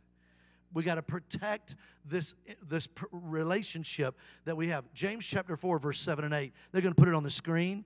Can you put that up there for me, guys? Come on, can we read this out loud? This first verse. Come on, read it with me. Submit yourselves then to God. Resist the devil, and he will flee from you. Stay right there for a second. We as Assembly of God, Pentecostal people, we love that verse. That it's possible that we can resist the devil. We can resist who? The devil, and he has to flee from us. That Satan himself and the demons of hell, it is possible that we can resist that and he has to flee from us. Not because he's scared of me. Listen, Satan is not scared of me. I'm 5'8" pounds. All right.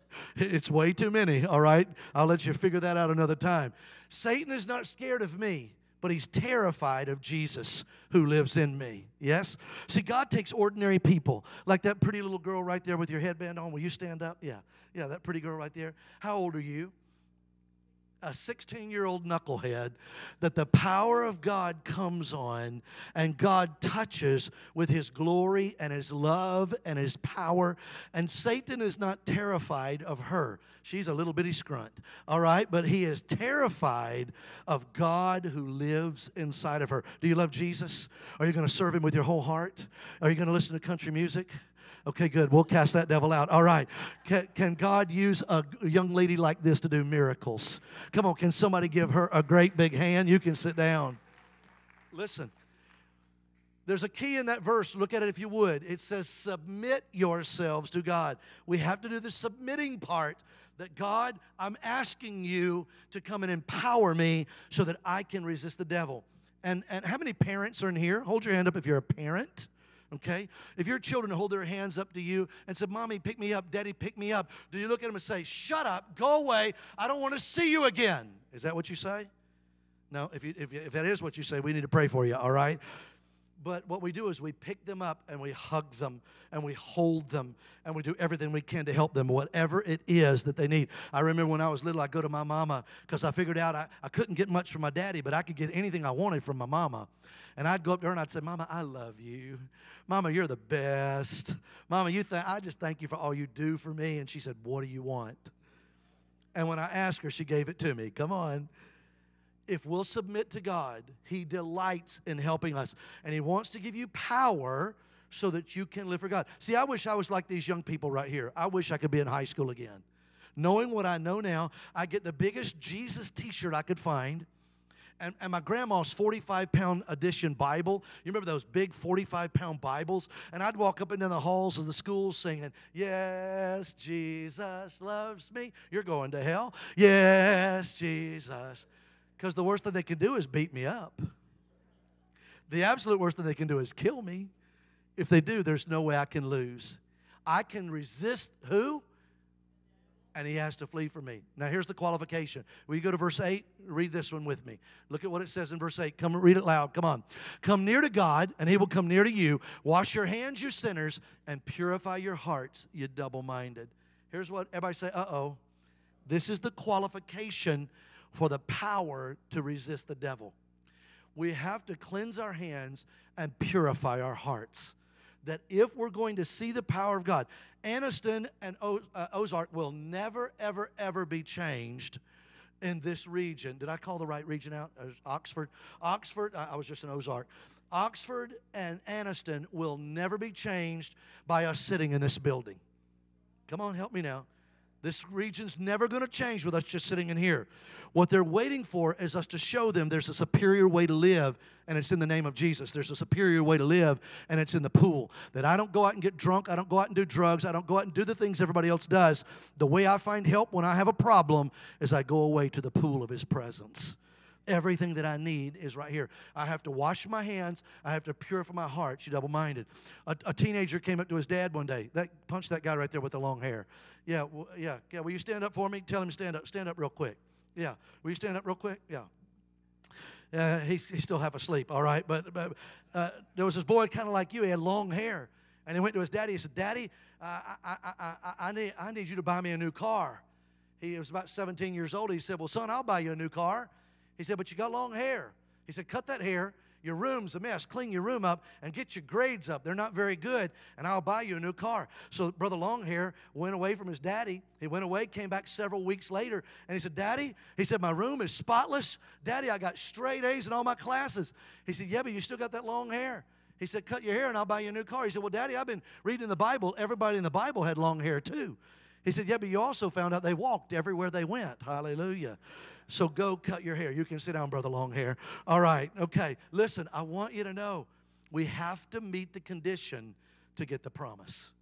If we want to resist the devil, I've got to wash my hands. I've got to purify my hearts. Am I standing in it now? Come on, am I standing in it now? I hope tonight when you go to bed, you're going to say, am I standing in it now? Am I standing in it now? Am I standing in it now? How did I get in here? I made a decision. Here's the third one. I've got to pursue the pool. I've got to protect the pool. Because, see, let's just say it like this. If the city of Anniston and Oxford decided today they were going to pour the sewage of the city into your pool, would you let them do it for an hour? Come on, why not? 30 minutes? Come on, 10 minutes? 30 seconds? Why would you not let them pour that into your clean, pure water? Because it's disgusting. It's polluted. It's full of disease. It smells bad. And yet, I want you to understand that many people, this is the way they're trying to live. 1 foot in the pool and 1 foot outside the pool. And I'm just going to tell you, it's a very devastating way to live because there'll be just enough God to take the edge off, but no power that the enemy will have to bow down to you. Come on, do you still love me? Anybody know the story of the guy named Samson? If you know the story about Samson, you ever seen a caricature of Samson? It's usually a guy with big muscles. I don't believe that's an accurate picture of the guy named Samson. The Bible says they didn't know the secret of his strength. Yes? And the secret was when he was a little boy, he made a vow that he would never cut his hair. And it would be a picture of the covenant that he had with God, that he would always honor the Lord. But he fell in love with the beautiful Delilah. And people say, well, how do you know she was beautiful? Well, I can't imagine the devil using some ugly hag. All right? She was probably very, very pretty. She was probably very appealing. And she got his attention. And she said, tell me the secret of your strength. And he lied to her. He said, tie my hair in wet cords, tie my hair in new cords, tie my hair in wet braids. I'll be as weak as any other man. Then she said, why won't you tell me the secret of your strength? And he said, cut my hair. I'll be as weak as any other man. And this, you can read this in Judges 17. His head was in her lap, the Bible says. And she said, that's a good boy. Lay your head down. Out come the scissors. Snip, snip, snip. She cuts his hair off, and she says, the Philistines are upon you. The Philistines are upon you. And it's the saddest scripture in the Bible to me because he said, I'll go out and defeat the Philistines like I have every other time. And the Bible says, but he did not know that the glory of God had departed from him. And the Bible says they gouged his eyes out, they bound him, made him grind in the meal. Yes? I want you to feel this. They stuck an instrument into his skull, and they gouged his eyes out of his head, and he lost the ability to see because he was trying to live it both ways. One hand with God and one hand with Delilah. We can't have it both ways. Yes? You're going to live a miserable experience. What God wants us to do is step all the way over into his presence and say, God, I'm going to guard what I watch. I'm going to guard what I touch. I'm going to guard where my feet go. I'm going to guard what's on my computer. I'm going to guard who I hang out with. I'm going to protect this because you wouldn't let the sewage of the city be poured in your pool. But why do we watch the sewage of our culture and listen to the sewage of our culture and still think we're going to have the power of God? We've got to pursue it. But we've got to protect it. Here's the last one. We got to practice in the pool. Everybody say practice. Let me read a scripture to you. 2 Timothy chapter 1, verses 6 and 7. 2 Timothy chapter 1, verses 6 and 7. Can you read this one out loud with me? I love it when you read out loud. Come on, let's read this one together. For this reason I remind you to fan into flame the gift of God which is in you through the laying on of my hands. Verse 7, look at what he says. In verse 7, he says, for the Spirit God gave us does not make us timid, but gives us power, love, and self-discipline. The King James says power, love, and a sound mind. Look at me. Before we pray, does America need a sound mind right now? If America's ever needed a sound mind, we need it right now. I mean, why would demons... California last month just voted that a student has to be 16 years old to get a tattoo. But they can have a sex change, and the government will pay for it at the age of 12 years old, and they do not have to notify their parents. that was just voted into law in California. They're appealing it to the Supreme Court, but it'll take years for the Supreme Court to hear it. Only a demon could think that way. For the Spirit God gave us gives us power and love and a sound mind. And it was imparted to us through the laying on of hands. Paul was telling Timothy, you've received a gift, so fan into flame that gift. Can you stand up, sweet lady, right here? Can you stand up? How many know that lady has a gift to sing? Come on, somebody. That the song of the Lord is just bursting in her heart. And God just flowing through her as you're singing the song of the Lord. Pastor, would you stand up? That how many of you wish you could play the piano like that? That he has a gift to play the piano and to lead in worship. And it's a true gift. That you have certain gifts. That brother back there in the very back with the beard, will you stand up back there in the very back corner? Yeah. That he has gifts and abilities to do things that I will never do. And maybe I have gifts and abilities to do things you'll never do. And Sister Blonde here, can you stand up? Yeah. And you have gifts and abilities that you can't do all the things that she does, but she can't do all the things that you do. And look around this room. If we're all standing up, stand up, sweetheart. Come on. That young lady right there, there's such a sweet spirit in this child. Do y'all see that? People say she's sweet only when she's asleep, all right? But I believe she's sweet all the time. And look around this room at this sweet girl and that man and that sweet woman and that sweet woman and that man. That all of us standing here have different gifts. And if we're not using those gifts, they never get utilized. And Paul told Timothy, fan into flame the gift of God. Because you didn't learn how to play the piano the first time you played. You had to practice and practice and practice. You didn't sing like you do today just the first time you did it. You had to keep practicing and practicing and practicing. You didn't get that sweet just by being just a normal knuckle-headed teenager. You had to practice that. Man of God, you had to practice what you do. You had to practice what you do, woman of God, because the more we do those things, the better we get at those things. Can you give these people a great big hand? And you can sit down. Pastor, will you come to the piano?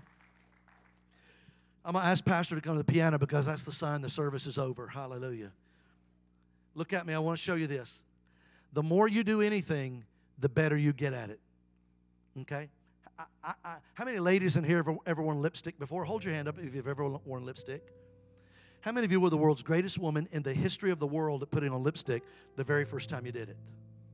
No? I have 3 sisters, and I remember when they were little girls, they had it all over the place. But I see you women drive now. You can drive with one hand, and you can whip that lipstick out with the other hand, and you can roll it right in the lines, even without looking. Because you've done that so many times, you could do it in the dark. Is that right? How many men in here play football, baseball, or basketball? Hold your hand up so I can see you. How many of you were the world's greatest football, baseball, or basketball player in the history of the world the very first time you played? Lie. All right, no, but the more you did it, the better you get, okay? I know I can throw a football 50 yards, and I can still do that at 60 years of age because I found out throwing a football is not about strength. It's about technique. And I've taught hundreds of boys how to learn how to throw a football. And if you've got one, we'll go do it in the parking lot after the service. Because I've done it again and again and again and again. The more we cook, the better we cook. Yes? Hopefully. The more we work on cars, the better we work on cars. Yes? The more we work with computers, the better we work with computers. Listen, the more we pray, the better we pray. The more we worship, the better we worship.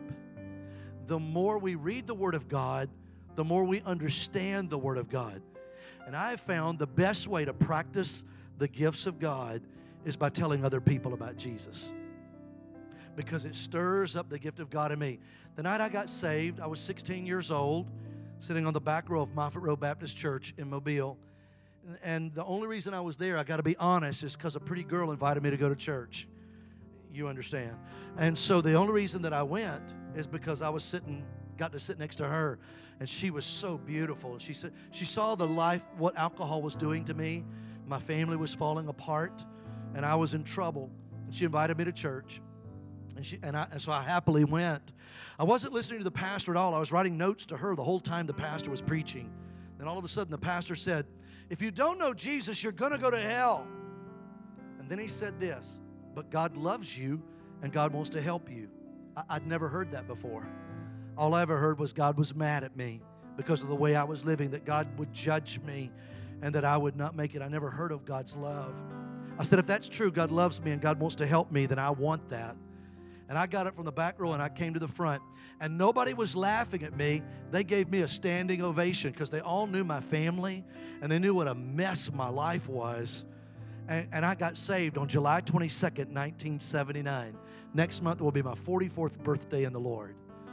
When I came to the altar that night, the pastor met me at the altar and he said, boy, he called me boy. He said, boy, you got saved tonight. He said, you didn't just pray. He said, boy, you got saved tonight. He said, on your way home, tell somebody about Jesus. And I couldn't believe the pastor of this 800-member Baptist church was talking to me. I was just starstruck. And I said, well, I guess that's what I got to do because the pastor told me to tell somebody about Jesus on the way home. So I stopped at a 7-Eleven on the way home because they had banana flavor ices. Anybody like ices? Oh, they had banana flavor ices. And I always went in there to get an icy. And there was a woman that was in there, that lady right there, you kind of remind me of her. She was in there working, and nobody else was in there. So I thought, this is perfect. I can tell her what God just did in my life, and I won't make a mess out of this, and I won't embarrass her or me. And I got really nervous. Who knows what I'm talking about? I wanted to tell her what God had done in my life, but I'd just been saved for 30 minutes. And so I didn't know how you did this. So I walked up and I was really, really nervous. And I looked at her and I said, could I please have an icy? And I was shaking. And she said, man, you really want one bad, don't you? And I just blew it. And I thought, well, that's not how you do this. And I started to walk out after I paid for my icy. And God stopped me at the door and said, no, turn around right now. Go back and tell her you just got saved. Go back and tell her you're not drinking anymore. Go back and tell her you just gave your life to me. It's the first time I ever heard God's voice this way. So I turned around, went back, got all my faith and boldness up. I walked up to the counter, and I was still really, really nervous. And I said, could I ask you a question? And she said, yes. I said, do you know Jesus as your personal Savior? And she said, well, yes, I sure do. And I was like, thank God. All right, because I didn't know what you did after that. But it felt so good to tell somebody what God had done in my life. And I almost floated out of that 7-Eleven. She high-fived me and said, that's so awesome. You're telling people about Jesus. The next afternoon, the pastor called me at my house. He said, boy, he said, you got saved last night. He said, listen, can you come to the church and help me? We're going to go knock on doors and tell people about Jesus. And I still don't know how he got my phone number. And I said, I'll be there. He said, meet me at 6 o'clock. I got there at 5:30. He pulled in right at 6 o'clock. We had a word of prayer. We went right across the street from the church to a neighborhood, kind of like the apartments next door to your building. And we knocked on the first door, and this great big guy, about 6'6", opened the door. He said, what do you want? And he said, hey, I'm Dan Springfield. This is Johnny Jernigan. We want to tell you about Jesus and what Jesus can do in your life. He said, you get the blankety-blank off my front porch. I don't want to hear about your blankety-blank God. And don't you ever, blankety-blank, ever come back to my house again. And he used about every curse word that you can think of in about 30 seconds and slammed the door in our face. And that was my introduction to evangelism. And the pastor said, Johnny, that was really harsh. He said, man, it's not usually that bad. He said, if you want to, we'll just go back to the church. And all I can tell you is I knew God was changing my heart. I didn't want alcohol anymore. I didn't want to party anymore. I knew that God was changing my life. I said, let's go to the next house. So we went to the next house. We knocked on the door, and a lady about this tall and about as big around as she was tall, she opened the door, and she said, yes. He said, hey, I'm Dan Springfield. This is Johnny Jernigan. We want to tell you about Jesus and what Jesus can do in your life. She said, come on in. And we walked in her house and sat down, and she brought us a chocolate chip cookie that was about that thick.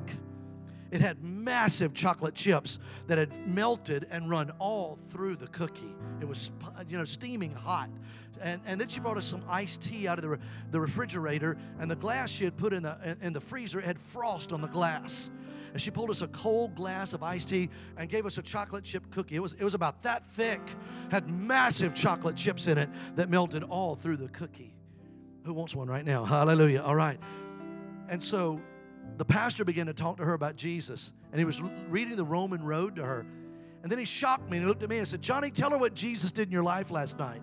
And I'd never done that before, and I got really nervous again, and I didn't know what to say, so I said, I'm not getting drunk anymore. I gave my life to Jesus last night, and that's literally all I knew how to say. And the pastor said, isn't that great this young man's out here telling people this? She said, that's so good. And this woman was a Catholic. She knew a lot about Catholicism. She just didn't know Jesus.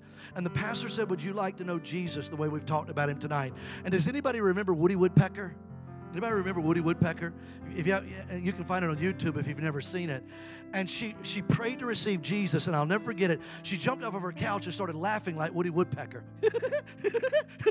Just bouncing all over her living room because she was so excited to be born again. She died about 6 years ago, and I did her funeral. And I was there the night she got saved. And I was there to celebrate the day she went home to be with Jesus. Within 24 hours of my salvation experience, I saw the gospel work twice. Once in the home of a person that I'd never met before, and once at a 7-Eleven with a woman that I took a chance and told her that I got saved. And you know what happened in both situations? I just stepped over in the pool. Am I in it right now? Am I in it right now? Come on, am I in it right now? How did I get in here? I made a decision to step out of that realm and step over in this realm. I'm telling you, God wants to use you to transform Anniston, and He wants to transform this region for the glory of God. That Oxford will never be the same if the people of God will say, I'm taking the pool with me, and I'm going to the ball games, I'm going to school, I'm going to work, wherever I go, and I'm just going to stay in the pool, and I'm going to start telling them what God can do in their life. Yes? Will you lay your hand on your heart with me? Come on. Father, in Jesus' name, I thank you, Lord, for these amazing people. Thank you for our wonderful pastors, God, that you sent here 2.5 years ago, and that, God, that they are raising up a standard in this region for the glory of God. And I'm asking, God, that you would give us ears to hear and eyes to see, and that, Lord, that you would anoint us, oh God, today to say, God, I want to stay in the pool. I want to stay in the pool in Jesus' name. In Jesus' name. Look at me. I wasn't going to tell you this, but I really feel like I need to real quick. Then we're going to pray. My daddy told me when I was a little boy, don't play football in the house. And how many of you know sometimes 10-year-old boys do things they're not supposed to do? And my dad was outside cutting the grass one day, and I saw the football over on the couch. And I reached over and grabbed it, and I threw it to my little brother, but I threw it too hard. He was only 6 years old. It went through his hands and broke my dad's favorite lamp. And I mean, it shattered it. And I knew I was in trouble. My dad was going to whip me. So I told my baby brother, I said, quick, Scotty, go lock the door. So my brother went over and locked the door, and we started picking up the glass. A few minutes later, the lawnmower cut off, and my dad came and tried to come in the house, and he said, open the door, boys. And I knew I could not open that door. I said, Daddy, I can't open this door. He said, open the door, boys. I said, Dad, I knew what was coming. I said, Daddy, I cannot open this door. He said, whatever you've done is going to be twice as bad if you don't open this door right now. Anybody ever heard that voice before? And I opened the door, and my daddy came in, and he saw the football sitting in the middle of all the glass. And he pulled his belt off. And I'm telling you, he whipped me that day. You want to know why my daddy beat me that day? Because I opened the door. If I'd have kept that door locked, he'd still be outside. I'm just telling you. I opened the door. You want to know why some of you here today are losing? Because you've opened the door to the enemy. And God's saying, close the door to the enemy. Step into the pool with me, and everything you need, I can give you. Will you bow your heads? Father, I'm asking that you would do what I can't do. You would begin to speak to hearts of young men and young women and boys and girls and, God, adults in this room. And, God, you would release what you want to release in this house today. And that, God, something would be imparted with the vision you've given Pastor Aaron and Pastor Amy in Jesus' name. With every head bowed and every eye closed, if nobody's told you they love you today, let me tell you, Jesus loves you. He's not mad at you. He doesn't hate you. He loves you. But He loves you too much to leave you where you are. And I need Christians to pray right now. If you're walking with God, pray. Somebody's life is in the balance here today. And you may never get another chance to hear this. You may never be this close to the kingdom of God again. The Bible promises a lot. It just doesn't promise tomorrow. You may never get another chance. Ask yourself this question all over this room. If you died today, do you know that you know that you know that you'd be in heaven with Jesus? It's an important question. Every person's going to have to answer this question whether they think they will or not. See, you can fool me today because I'm pretty easy to fool. You can fool Pastor Aaron. You can fool Pastor Amy. You can fool your friends. You can fool your neighbors. You can even fool the police. But I can tell you this, you'll never fool God. And He's knocking on the door of someone's heart in this room and saying, I have a better way for you. come to me and get in the pool of my presence, and I'll show you how you can win every day of your life. With every head bowed, every eye closed, ask yourself, God, are you talking to me? You're the only person I'm talking to right now. You're the only person I'm talking to, no matter who's on your right and left, no matter who's in front of you and behind you. Ask yourself right now, God, are you talking to me? And if you're here and you say, you know what, Pastor Johnny, I'm not where I should be with God. There are things in my life that are wrong, and I'm not sure if I died today I'd go to heaven, but I want to know that. Will you please pray for me today? They're screaming in hell right now, begging us to listen. It's too late for those in hell. It's not too late for you and me in this room. I don't care how many drinks you've had, how many things you've done wrong, how many mistakes you've made, how many drugs you've taken. God says, come to me and I will give you rest. Pray, Christians. Young lady, young man, mom or dad, guest here today. If you're hearing the sound of my voice and you say, Brother Johnny, I'm not where I should be with God. There are things in my life that are wrong, and I'm not sure if I died today, I would go to heaven. But I want to get closer to God today. I'm tired of being the way I've been. I'm tired of living the way I'm living. I know I need to get closer to Jesus today. I want you to know you can fool everybody else, but you can't fool God. And He's knocking on your heart's door right now and saying, come to me, and I'll give you life. Come to me and I'll give you life. If that's you, young lady or young man, mom or dad, or guest here today, and you say, that's me, you know what? I know I can fool everybody else, but I can't fool God. I don't want to go to hell. I don't want to play games with my eternity. It's almost too late. It's almost too late. It's almost too late. If that's you anywhere in this room, from the back row to the front, no matter who's on your right and left or who's in front of you and behind you, if you say, I'm not where I should be with God and I need to get closer to Him today, include me in that final prayer. Pray for me, Brother Johnny, no matter who's around you. If you say, I need to get closer to Jesus today, pray for me, Brother Johnny. When I count to 3, raise your hand right now. Shove it in the devil's throat. Here we go. 1, 2, 3. Raise it now. Get my attention all over this room. Anybody in this room? Brother Johnny, I need to get closer to Jesus. Pray for me. I'm going to ask one more time. Pray, Christians. Maybe you should have raised your hand, but you were afraid of what somebody might think.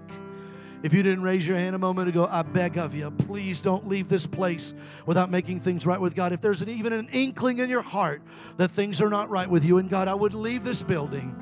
If that's you, I'm going to ask one more time. If you didn't raise your hand, but you know you should have, I need to get closer to Jesus today. Include me in that final prayer. I'm not where I should be with God. I don't want to go to hell. I need to get closer to Jesus. If you didn't raise it a moment ago, but you know you should have, raise it right now. Shove it in the devil's throat. Here we go. 1, 2, 3. Raise it now. Yeah. I'm glad I asked again. Anybody else? Raise it now. With these other 5 that just raised their hands. Come on, anybody else? Raise it now. Father, I've done everything you told me to do. And Lord, give the increase. Help me decrease. Let your will be done in Jesus' name. Can everybody stand with me, please? Nobody leaving for just a moment. Pastor will dismiss us in just a minute. Hallelujah. Those of you that raise your hands, I know who you are. You know who you are. God knows who you are, and the devil knows who you are. The first step is always to acknowledge God. Jesus said, if you acknowledge me before men, I'll acknowledge you before my Father in heaven. If you deny me before men, I'll deny you before my Father in heaven. Almost 44 years ago, next month, I was sitting on the back row of that Baptist church in Mobile, and I came to the front, and nobody was laughing at me. Can I tell you? Nobody's going to laugh at you in this room. We're going to give you a standing ovation today. Is that right, church? Because we know what God can do in your life. I'd like everybody in this building to turn and look at someone close to you and say, if you need to go get closer to Jesus today, I'll go up there with you. Would you just turn and ask somebody that question? It could change somebody's future. It could change somebody's direction. Now look at me if you would. Those that raise their hands, will you take the second bold step? And if you're serious, you'll do this. If you're not, this is just a religious thing. But if you want to get in the pool, every person that raised their hand, take the second bold step and say, I don't want to play games with my future. I want to make sure I'm in the presence of God.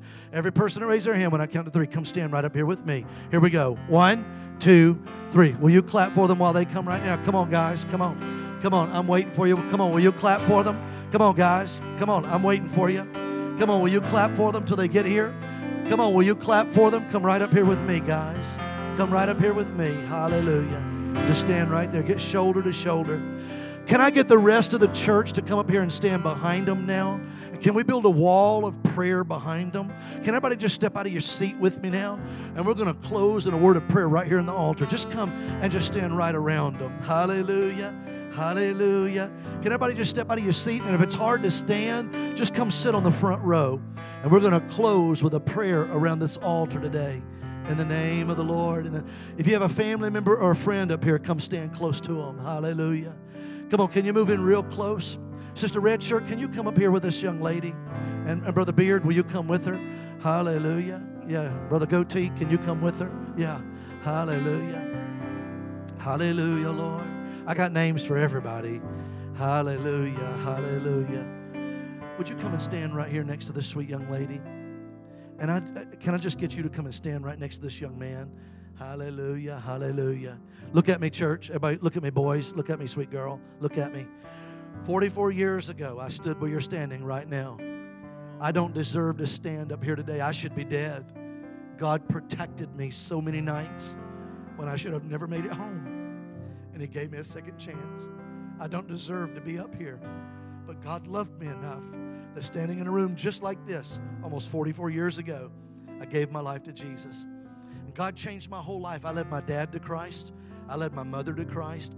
I led my brother to Christ. He's a Baptist preacher. Y'all pray for him. Then I led 2 of my sisters to Christ, and God changed everything for me. And in this moment, the reason I wanted you to pray for her is because you look back over your life and say, God, I wish I could go back and change some things. But God said, I've set you free. And the hand of the Lord is on you, woman of God, for miracles that you don't even realize. And the hand of God is on you. You know what I'm telling you is true. And you've felt His hand. You felt God close to you. And is that your husband that was back there? I never know, so I have to ask. And so y'all were sitting real close together. But God put His hand on you to stand with people just like this and say, here's an answer. And it's more than just standing in a church and praying a prayer. People pray in every religion. But this is a beginning point of saying, Pastor Aaron, I want to walk with God. I want to walk with God. I don't want to play games. I want to stay in the pool. Hallelujah. Am I in it now? So you made a choice to get in here with me today, even sleeping through half my sermon. But that's okay. I had you stand up just in time. And today God's saying, I can show you what I have for you in your future. And we love you so much. And we're so proud of you. Is that right, church? Are we proud of them and what God's going to do in your heart? I want you to bow your heads with me, all these boys and these girls. And I'd like everybody in the church to pray this prayer with them. And would everybody pray this out loud so nobody be embarrassed? Can we all pray this out loud? Come on, so nobody's embarrassed. Everybody pray this out loud with me. Say, Dear Lord Jesus, I thank you for dying on the cross for me. I know it was my sin that nailed you on the cross. And I'm sorry, Lord. I know I'm a sinner and I need a Savior. So I say with my mouth that Jesus is the Christ. And I believe in my heart that God raised Jesus from the dead.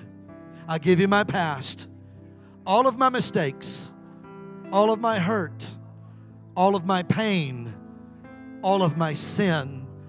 I give it all to you, Jesus. I give you my future, everything I will ever become. And I start over today, a child of God. And I receive you now as my only Lord, as my only hope, as my only way to heaven. I want to stay in the pool.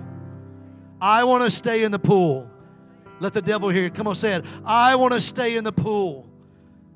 Today, God, I give you my life. Live in me for the rest of my days in Jesus' name. Now, God, come on, stretch your hands toward them. Father, break every word curse. Break every soul tie. Break every generational curse. Break every genetic curse. Loose them powers of hell.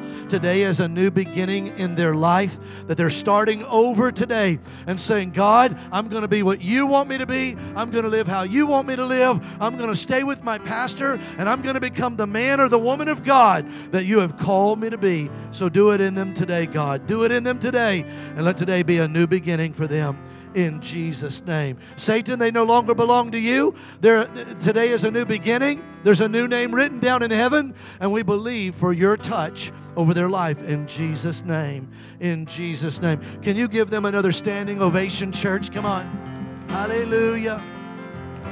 Let me encourage you to do 3 things. Number 1, get baptized in water. Pastor's doing a baptismal. Let me encourage you to get baptized in water. Even if you've been baptized before, maybe it didn't work the first time. All right? Didn't work for me the first time because I didn't understand water baptism. Dying in a watery grave to rise up in resurrection life. So get baptized in water. Second thing, go home and have a house cleaning. If there's something on your computer, get it off. If there's sites you're going to, ask for accountability. If there's something in your house, drugs or drinks, flush it, burn it, trash it, get rid of it. Demons are attached to it, and it will hurt you, and it will pull you back. Third thing is if you're in a relationship that's not a godly relationship, the pastors will help you, and they'll show you how to navigate that in the name of the Lord, in the name of the Lord. And we're so proud of you. Can we give them one more standing ovation? Brother Goatee, can you come up here with your wife? Hallelujah. Can you come up here with me? I know this may be a little bit different, but I just want to pray over you. Can y'all join hands together? Hallelujah. Man, I'm so proud of you that you're in the house of the Lord today. And the Lord sent you here today to tell you that you're big in the natural. When I saw you walk in, I thought it looked like the Hulk. All right? You're big in the natural, but God wants to make you big in the spirit. That the strength of God would come upon you and that you would stay in this pool and the presence of God will be there. There's a song in you that the Lord is going to use, and you're going to sing to the Lord, and His presence is going to come. I don't know if you'll do it on this platform. I don't know if you'll do it in your bedroom. I don't know if you'll do it in your car, but sing, woman of God, because every time you sing, something changes. And God hears the song of the Lord coming out of you. And the Lord said, as you join hands together, standing on this platform, He said, stay in the pool. Stay in the pool, and everything you need is going to be found there. And God's going to use you in this hour to draw people to the house of God. You've always wanted God to use you. And He's going to use you in this hour, man of God, in a way that you've never been used before as you stay with your pastor. Because there's a hunger in you. There's a hunger in you saying, God, do something more. God, do something more. And He heard you when you said that. And if you'll stay with that pastor and you'll stay in here, you'll sing the song of the Lord. God's going to use the two of you in a supernatural way. Will you stretch your hands toward them, church? Come on, can you pray for them? Father, I thank you, Lord. Pastor, will you come lay your hands on them? Father, I thank you for the anointing. Pastor Amy, will you come up here? We believe for the anointing over this precious couple, and we believe for the power of God that is alive in them, and that, God, that you're stirring something in their heart and saying, God, there's more, there's more, there's more. So let a hungering come alive in them, and that, God, that you're going to use them for the glory of your kingdom. Let them stay in the pool. Let them stay in the pool. Let them stay in the pool, and let your glory flow on them and in them and through them. In Jesus' name. Can that sweet girl back there, can you run up here with me? Yeah. Hallelujah. Is that mama or grandmama? Can you come up here with her? Hallelujah. I never know, so I have to ask. Hallelujah. Hallelujah. And y'all just stay right here if you're okay. Can you come up here with me? Hallelujah. And see, the reason you weep is because you know He's real. And He said to tell you that when you feel alone, and the enemy even recently has said nobody cares, it'll never change. It'll never get better. You've been hearing the lies of the devil that told you you're not good enough, and you're not pretty enough, and you're not smart enough, and you don't have enough, and you'll never be enough. Have you heard that? But God said to tell her today that she's beautiful, and she's talented, and she's gifted, and I've anointed her to be a servant in the house of the Lord. And there's supernatural things God wants to do through you, precious girl. And He said, tell her she's good enough. Tell her she's my daughter. Tell her I'm holding her in my hand, and I'm going to be with her. What is your name?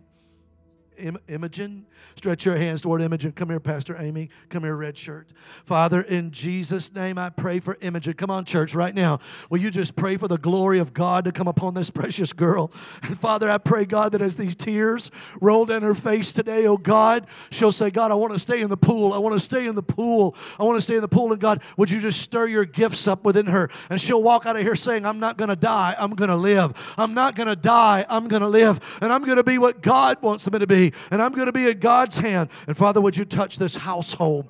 Would you bless this mama? Would you bless this house? And that they'll know, look at me, woman of God.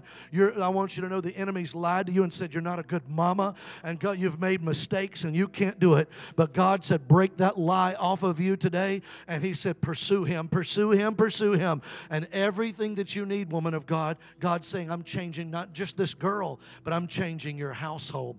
And there's a new anointing that's coming to your house. There's a new anointing that's coming to your house, and God's going to flow through you. Come on, church, stretch your hands toward them. Pray over them right now. Father, stir your anointing up within them. Let your glory be released over them. Let your power be released over them, and bless this household today. And let them walk in the things, God, that you have for her. In Jesus' name. In Jesus' name. Look at me. Your life's not behind you. It's in front of you. Your life's not behind you. You tell the devil, I'm going to live. Come on, say it. I'm going to live. Come on, come over here with me. Come here. Step right over here. Come on. Come on, step right in there. Come on. Stretch your hands toward her, church. Can you believe right now? Red shirt, will you hold her other hand? Father, in Jesus' name, we pray for the anointing of the Holy Spirit, that she'll remember this moment, that when she stands in this simple little swimming pool, she'll say, God, I'm going to stay in your glory. I'm going to stay in your glory. I'm going to stay in your glory. In Jesus' name, in Jesus' name, in Jesus' name. Hallelujah. Can somebody shout to the Lord for this precious young girl?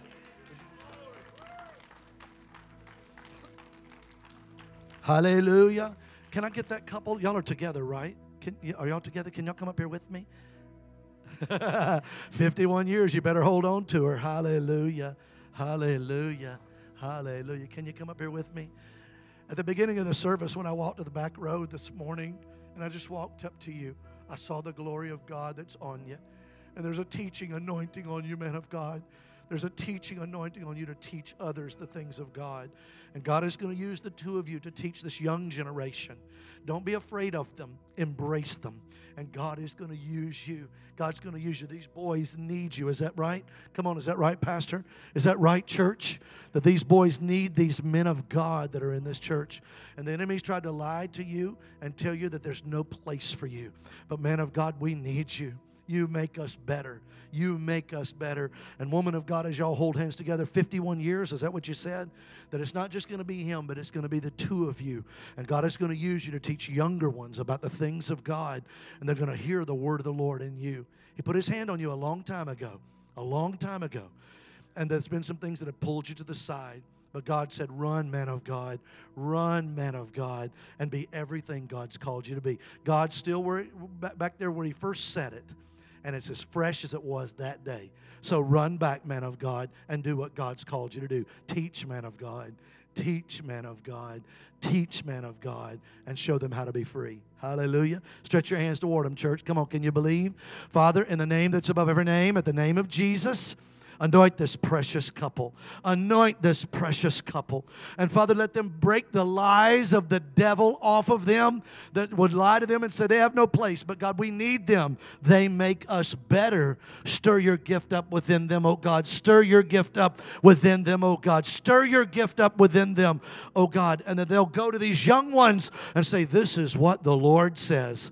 Anoint them, empower them, strengthen them, oh God, to teach others, Lord. We believe for the release of that and the anointing of that in Jesus' name. Go back to when the Lord first spoke to you, man of God. Go back to when the Lord said, here's what I'm calling you to do, and pick it up again and hold it up to God and say, God, I'm going to do this. I'm going to do what you told me to do, God. I'm going to do what you told me to do. And God's going to help the two of you to walk this out in these days. In Jesus' name, in Jesus' name, in Jesus' name. When I walk back there, I sense the glory of God on you. Hallelujah. And God can do all things through you. Hallelujah. Do you believe it? We need you.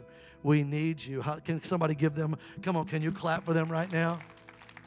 Sister Blonde Hair, can you come up here? You knew I was going to call you. Hallelujah. Come up here. Hallelujah. Sister Red Shirt, can you come over here and just hold her hand? Step in there with me. Hallelujah. Hallelujah. When I had you stand up a while ago, the Lord said, I'm washing her. I'm washing her. I'm washing her. And there's an anointing in you, woman of God, that the Lord is wanting to awaken to new levels. He wants to awaken to new levels. You're a leader. You're an influencer. You know it. People listen to you. You say things. You say, do this and do that. And I don't even know what you do, but you do say things, and people listen to that.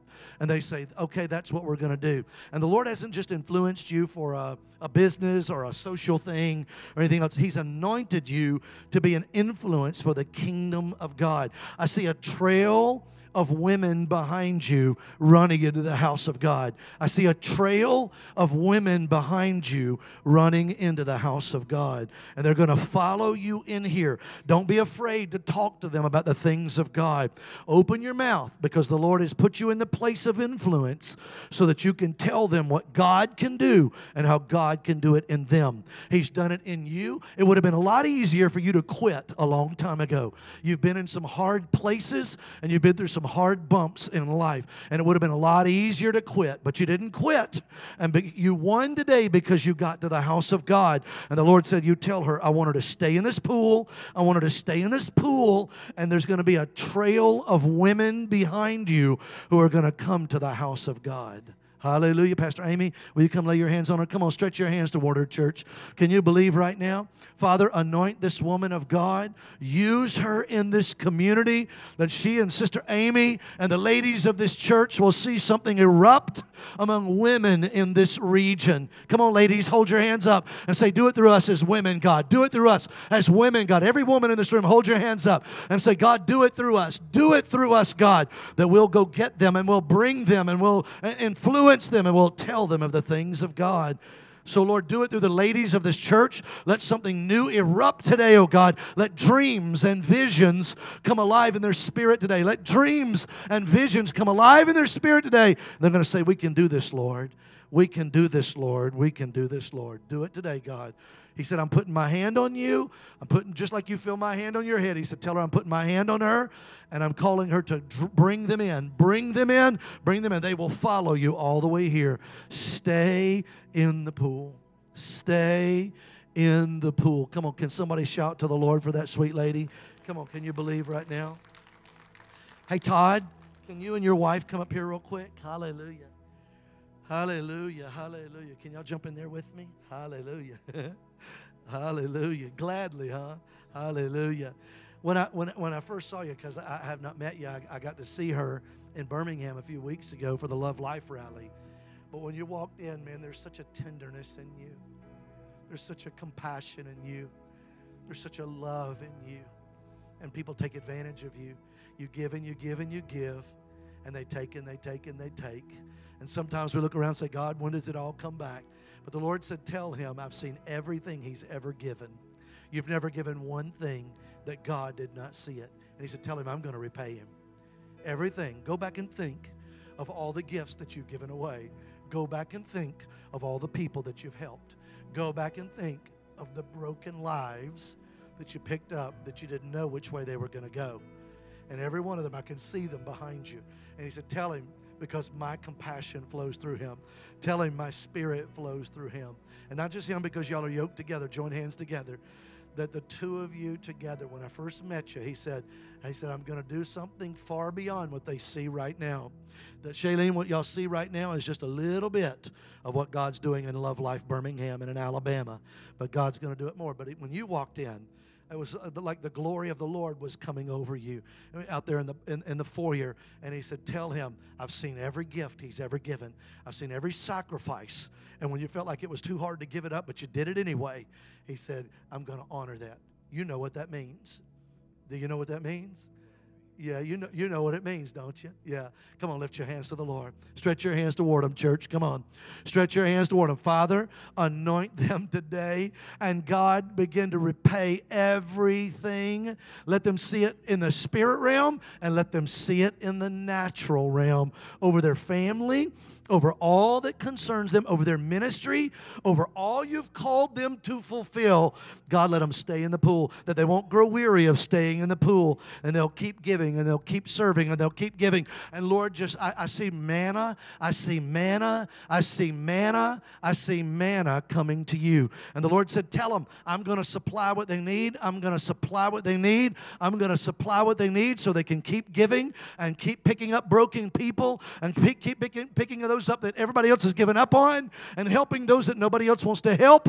And I'm going to give them what they need so they can do it in Jesus' name. Get ready, get ready, get ready, because manna is coming to you so you can do what God's called you to do. Because there's dreams in you you can't just do just yet. But the Lord said, tell him, the manna's going to be on the ground. All you got to do is pick it up, and you're going to be able to fulfill what I've called you to do in Jesus' name. Do it, Lord, in this couple. Do it, Lord, in this couple. We believe it today in Jesus' name. Come on, can somebody shout for them today?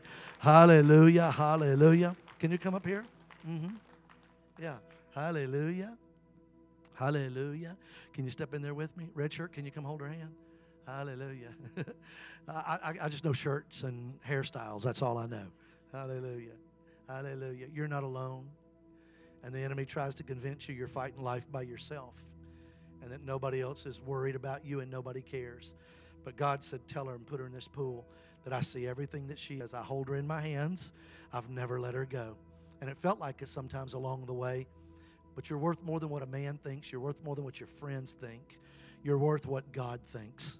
And he said, tell her she's never alone. And just like you feel me grabbing your hand, the Lord is grabbing your hand today and saying, I'm holding on to you. I'm holding on to you. And you're going to know that God is with you. Hallelujah. Hallelujah. And I want you to know, you're going to reach people I'll never reach. You're going to reach people Pastor Amy will never reach. And I don't know all that, what that means, but there are people that others are in an area that nobody else can get to them. They're not going to listen to me. They might not listen to Pastor Aaron, but they're going to listen to you. So look up, woman of God. The Lord's anointing you to speak his word to those that nobody else can reach. And they're in your circle, and they're broken, and they're lost, and they don't know where they're going. But the Lord said, I've put my anointing on you, and I want to confirm to you again today, you're never by yourself. But you're going to go speak to them, and they're going to hear the word of the Lord out of your mouth, and they're going to come to Christ. Don't give up on them. Don't give up on them. Don't give up on them. Just like Brother Goatee over there, the Lord's going to do it with you, little skinny lady. God's going to do it. Hallelujah. What is your name? Stretch your hands towards Stephanie. Come on. Father, in the name that's above every name, we pray for Stephanie now. In Jesus' name, that your anointing would come upon her, and you'll empower her, God. You'll empower her today, God. And she'll speak to people that I can't reach, that Billy Graham could never have reached them, that, Lord, that Pastor Aaron can't reach them. But, God, she's going to reach them. Use her. Use her. Use her.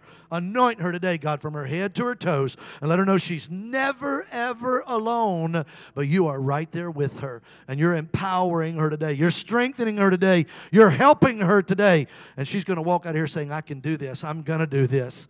And, Lord, you know her. Look at me. I'm an evangelist.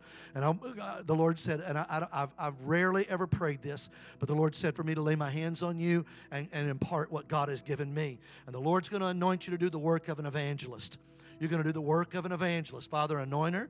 What you've given me, God, give it to her. What you've given me, God, give it to her. And use her to go and get them and compel them to come in so that the house of God will be full. Anoint her to do the work of an evangelist. Anoint her to do the work of an evangelist. And we believe you for it now, God, in Jesus' name. Now come on, lift both hands to heaven and say, I receive it, God. I receive it. And you go and do this, and God's going to empower you. And God's going to empower you. You're going to stand with your pastors and say, look what God is doing. Look at these that are coming in. Look at these that are coming in. And you're going to dance like you've never danced. And you know what that used to be like. There was a time in your life you did it for the devil. But you're going to do it for God. You're going to do it for God. You're going to do it for God. And you're going to dance like I can see you dancing. I can see you just whirling around because you're so happy because people are coming to Christ. And people are going to say, how did that girl get so messed up? Hallelujah. The work of an evangelist. The work of an evangelist. Release it today, God, in Jesus' name. Come on, can somebody clap for her? Hallelujah. Hallelujah. Can you come up here? Is your wife, are you married? You're single? Yeah, she's at home. Okay. I never know, so I have to ask. Hallelujah. Will you step in here? Pastor, will you come over here? Hallelujah. You've seen the glory of revival. You've seen the glory of revival. You've seen it. Your family has seen it. And the enemy's been lying to you and saying, you'll never see it again. It won't happen again. But the Lord said, tell him, I've anointed him. I've anointed him to stand in the gap. To stand in the gap. And when it felt like you were the only one that sometimes it felt like was standing in the gap, God said, tell him, I saw it, I saw it, I saw it. And you're going to see revival again. You're going to see revival again. You're going to see revival again. Don't let go. Don't give up. Contend in the gate for revival. Contend in the gate for revival, man of God. You tell your wife, wherever you are, in Jesus' name, stand together. Contend in the gates for revival. Contend in the gates for revival. Come on, stretch your hands toward him, church, and say, God, hear the prayers. Hear the prayers. And God, let us see revival. Let us see revival. Let us see revival. Let us see revival in Anniston, God. Lord, right here in Oxford, God, let us see it right here in this region, that we want to see the glory of God. If you're 65 years old or older, hold your hand up right now. 65 or older, hold your hand up right now. Every person 65 or older, young people, look at me. I want you to keep your hand raised. Keep your hand 65 or older. I want you to turn around and go lay hands on every one of them and say, God, let them fight for revival. Go lay hands on every one of them and say, God, let them fight for revival. Go to them. Every one of these that have their hands there, just touch them on the shoulder. Come on, church. Stretch your hands toward them. Father, we anoint this generation. God's not done with you. God's not done with you. God's not done with you. Those that are 65 and older, go all the way to the back. Go all the way to the back. Young people, keep walking all the way to the back and lay hands on all of those in the back and say, God, let them contend for revival. Let them fight for revival. Let them not give up on revival. Let them believe for the glory of God and the moving of the Holy Spirit. That, God, we're going to see it here at Calvary Temple. We're going to see it here at Calvary Temple. We're going to see it again, God. We're going to see it again, God. We're going to see it again in Jesus' name. In Jesus' name. I'm telling you, the Lord just told me, He said, you tell those young people to go lay hands on these older folks and say, we need you. 65 years old, hold your hand up, man of God. We need you. God's not done with you. God's not done with you. God's not done with you. God's not done with you. God's not done with you. God's not done with you. God's not done with you. God's not done with you. There's more. There's more. There's more. Do you believe it? Come on, lift your hands with me. Come on, lift your hands and say, I want to stay in the pool. Come on, say it. I want to stay in the pool. Come on, let the devil hear you say it. Say it loud. I want to stay in the pool. Come on, say it loud again. I want to stay in the pool. God, today, help us as we leave this place. That, God, that we don't want to just visit the pool. We want to stay in the pool of your anointing. And that, God, we're going to pursue it. We're going to protect it. But, God, we're going to practice it. In Jesus' name, in Jesus' name, in Jesus' name. Pastor and Pastor Amy, come step in here. Hallelujah. Do you love your pastors? Stretch your hands toward them. Let me tell you something. When you were in Clanton for all those years, it was about 100 years. And it felt like it sometimes. Sister Redshirt and Brother Goatee, can y'all come pray? Brother Revival, can you come pray? Hallelujah. You come on. You're blonde hair. You can pray too. Hallelujah. Look at me. When you came here, the enemy was telling you what you couldn't do. And you looked at situations and said, can we really do this? But God sent you here. And God anointed you to be here. And man of God and woman of God, this is where you'll win, in the pool of His presence. We're not going to survive today. We're not going to survive today without this pool. We have to have His presence. And man of God, don't stop. Don't stop. You keep prophesying. You keep dreaming. You keep declaring. You're going to speaking. And are we going to go with them, church? Come on. Are we going to go with them? Stretch it. Can I get all those young, ugly young people and that pretty girl? Can y'all come up here real quick? Can y'all come up here, and I want you to stand behind your pastor. Hallelujah. To say, Pastor, we're not just in your building. We are right here with you. And I love the older generation, so this is not to exclude us. But this young generation, if Calvary Temple is going to survive, I want you to understand we've got to have another generation of young people. We've got to pass the power of Pentecost to this next generation. Young people, get in here real close. Come in real close. Touch your pastor. Come on, touch him on the shoulder. Touch her on the shoulder. Hallelujah. Come on, let's pray. Come on, stretch your hands toward Him. Father, we believe right now for our pastors, Pastor Aaron and Pastor Amy. And God, as they stand in this little swimming pool, let them remember it in the hard times that in your presence is the fullness of joy. In your presence is the fullness of joy. That they're going to keep singing it. They're going to keep praying it. They're going to keep prophesying it. They're going to keep declaring it. They're going to keep gathering. And God, you're going to fill this house again. You're going to fill this house again. We're going to see revival again. And what you saw in Clanton, you saw some things that you said, God, I want to carry that with me. Take it with me. But there's some things that didn't happen in Clanton that are going to happen here because you couldn't do that there, but you can do it here. Hallelujah. Not that there was anything wrong in Clanton, but there's something the Lord's released you to do now that you couldn't do then. There's a fresh mantle. There's a fresh mantle and a fresh anointing that God's going to empower you to do this. So run, man of God. Dream, woman of God. Declare, people of God. Prophesy, people of God. And believe what God's going to do in Jesus' name. In Jesus' name. Look at me. And I believe the Lord's going to give you some things to write down for this city. I'm not sure that Oxford, we're in Oxford. I get them, help me, Lord. Oxford or Anniston may have never had a declaration written over these cities. I see the Lord saying, go to your city leaders and say, is there a declaration over our city from the ministers of God?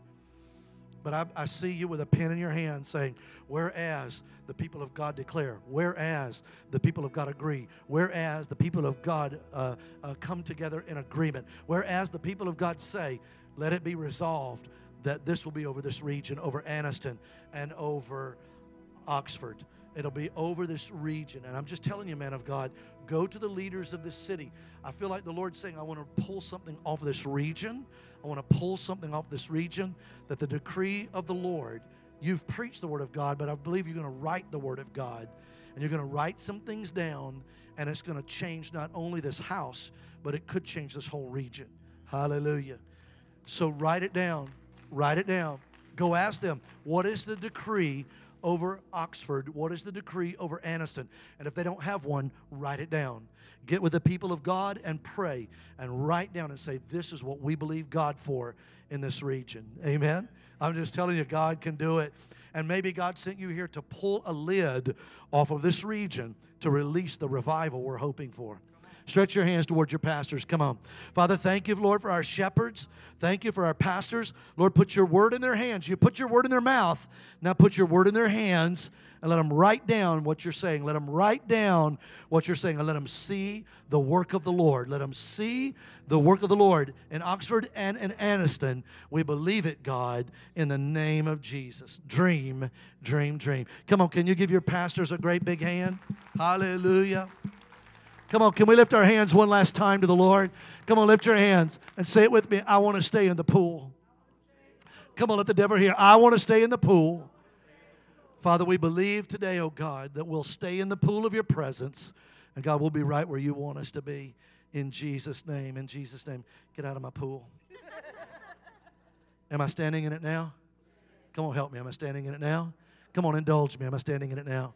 How did I get in here? I made a decision. And I'm just telling you, the Lord said for you to take it home because the women are lining up. Take it home with you and remember this, that God's going to do this for you. Hallelujah. I'll buy you a new pool. And God's going to do it. You take it home with you as a reminder of what the Lord's going to do. Amen. Hallelujah. Hallelujah. Hallelujah. Hallelujah. In the name of the Lord. In the name of the Lord. Can I let you hug somebody and let you go back to your seat for just a minute? Can you hug somebody and just head back to your seat for just a minute? Just tell somebody, we got to stay in the pool. We got to stay in the pool. We got to stay in the pool. Hallelujah. Hallelujah. Hallelujah. I love these young people. So proud of you guys. Hallelujah. All these ugly boys and that pretty girl, they're precious. Hallelujah. Handsome boys, I mean. Hallelujah. Hallelujah. Can you look at me for just one quick moment? Because I know we've kept you way past time.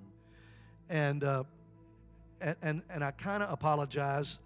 And yet I kind of, you know what? We watch movies for hours. This generation binge watches 30 hours of Netflix. So it's okay to stay in the house of the Lord for a little while sometimes. Look at me. Can I ask you to help me with something? How many believe we could come back and do one of our outreaches here sometime in the future when Pastor Aaron says, let's go love the city? And we take bags of candy to every business in Anniston and in Ozark. Oxford. I'm going to get it right, in Oxford. All right, we're going to get it right. I've just got it in my head and I can't get it out. So we're going to go to Oxford and this region, and we're going to help our pastor gather in this city. How many believe I'm an evangelist? I'm a pure evangelist. And so we got to win souls, we got to win souls, we got to win souls. I asked Pastor if I could just share one quick thing that we're doing. We help churches that are this close to closing to reposition themselves for success. I have 13 churches across the nation right now. The church I told you about in Portland, Oregon, 2 years ago in the middle of the pandemic was down to 13 people. Last week they had over 100. Isn't that awesome? And God is helping them reposition to reposition those churches. McDonald's knows this. If you build more McDonald's, you sell more hamburgers. We don't need to be closing churches. Can I tell you this? Last year in the Assemblies of God, we closed 18 churches in Alabama. We closed 18 churches. The Baptist church closed more than that. My brother's a Southern Baptist minister, and he said, Johnny, we're closing churches so fast right now. And the Lord has just put it in my heart. I've asked our district superintendent, please don't close another church until you give us as evangelists a chance to go in and do outreaches and help gather people again. There's a church. Does anybody know where Luverne, Alabama is? In Luverne, Alabama, just south of Montgomery, there's a church there that was down to 3 people in a building this size. 3 people. And they were holding on, man of God. They were contending for it. And they wouldn't let them shut the doors. They just kept paying the power bill and believing God could do it. I started working with Pastor Keith a year and a half ago. And last Sunday, they had over 75 people. Just last Sunday. And so for a year and a half, we've been working with them and helping them do monthly outreaches to go out into the community and help them. We have 13 churches right now that are this close to closing. And I'm begging the Lord for the resources that we don't close them. I'm begging the Lord. Do you know the war is always over money? Because if we don't have the money, we don't have the resources to go and do that ministry. And Pastor Aaron will tell you, I'm not lazy. I work very, very hard to do what I do. I do this every week. I travel 50 weeks a year. I travel 50 Wednesdays a year. And I'm in a different church every Wednesday and every Friday, Saturday, and Sunday somewhere across the country. And I will work very hard. It takes us $3,000 per church to turn them around. And we work with them up to a year and a half. And that's a lot of money. But over a year and a half, that's really not a lot of money. But we have to print cards. We have to pay for gasoline. We have to get resources to go out into the community. We have to help groups come in. And our district superintendent can tell you all about that. And, of course, we did this in Clanton many, many years ago. I'm going to ask you to pray, and if you can help me, I need your help today. I believe the Lord sent me here to stand with my friend because I'm here to serve this man of God, and I'm here under his anointing. But I believe the Lord sent me here for you to help me. Maybe you can help one of these whole churches. Maybe the Lord has given you gold, and you've got $3,000 you can give. I promise you, we will use your resources, and we will work tirelessly to help these churches. We've got churches in Brussels, Belgium that we're helping. We've got churches in Wuhan, China. I was in Wuhan helping a church right before the pandemic started. And there's a church there that we're helping right now. We're doing this right outside of Paris, France, in a little community. We're doing this in Amsterdam. We're doing this in regions in Canada that we're helping churches. The only thing that we need are the resources. Anybody remember Billy Graham? How many of you know he didn't do his crusades for free? That took a lot of money for people to help them, to rent chairs and sound systems and flights and materials and all the things that they did. We just know if God's people can help us, we know we can go win people to Christ. And do you know you'll get the same reward that I get for going to them? You get the same reward for sending us to them. And you might not could go to these cities, but I will be your ambassador, and I will go and I will tell them. Amen? And if the Lord speaks to your heart, boy, we need your help right now. Can you bow your heads with me? And can you just say, Lord, what's my part? How can I win souls? Because when you give to this ministry, everything that we do is to win souls. Everything that we do is to win souls. Would you just say, Lord, how can I do this? Maybe you own a business and your business could underwrite one of these churches. Boy, we need your help. And I promise you, we'll take all these gifts and we'll use them to advance these churches. Father, you speak to your people. You tell them what to give, and we're careful to give you the praise now in Jesus' name. Everybody say amen. Everybody say, I love the little preacher. I think he's a sweet little man. I can't wait to see you next time, and I love you, Pastor Aaron. Amen. Can we give Brother Johnny a big hand today? Thank him for his ministry. How many of you have been blessed by his ministry today? Listen, we talked about it at the beginning of the service. We sow seed so that we'll reap a harvest. I believe that we need to sow seed into Brother Johnny today. So Brother Winston has some ushers ready. If our ushers will go ahead and stand at the doors. We're going to have ushers standing at the doors today. And we are asking you to do me a favor. My wife has already got ours. I'm not asking you to do something that I'm not willing to do myself. Let me say that again. I'm not going to ask you to do something that I'm not going to do. I'm sowing seed into this ministry because I believe in this ministry, I believe in this man, and I believe in the anointing of God on him. So I'm going to ask our ushers to get in place. And as you leave today, I want you to go by and I want you to bless this ministry today. We're going to give them a special offering. If you would stand with me, and I'm going to pray a blessing over you as you leave. Yes, don't forget to come to get your Bibles at Brother Johnny's table. He will meet you out there, and I'm pretty sure that he will pray for you and talk to you and everything else out there as well. So make sure to stop by and see him. But please, please, please, let's sow seed into this ministry so that we can reap a harvest in the future. Amen. Lord Jesus, we thank you for what you've done in this place. I thank you for the words that have been spoken over our people. But Lord, today we pray for a blessing over those that are about to give, that you would let the Spirit of God sow seed into this so that we can see the harvest come.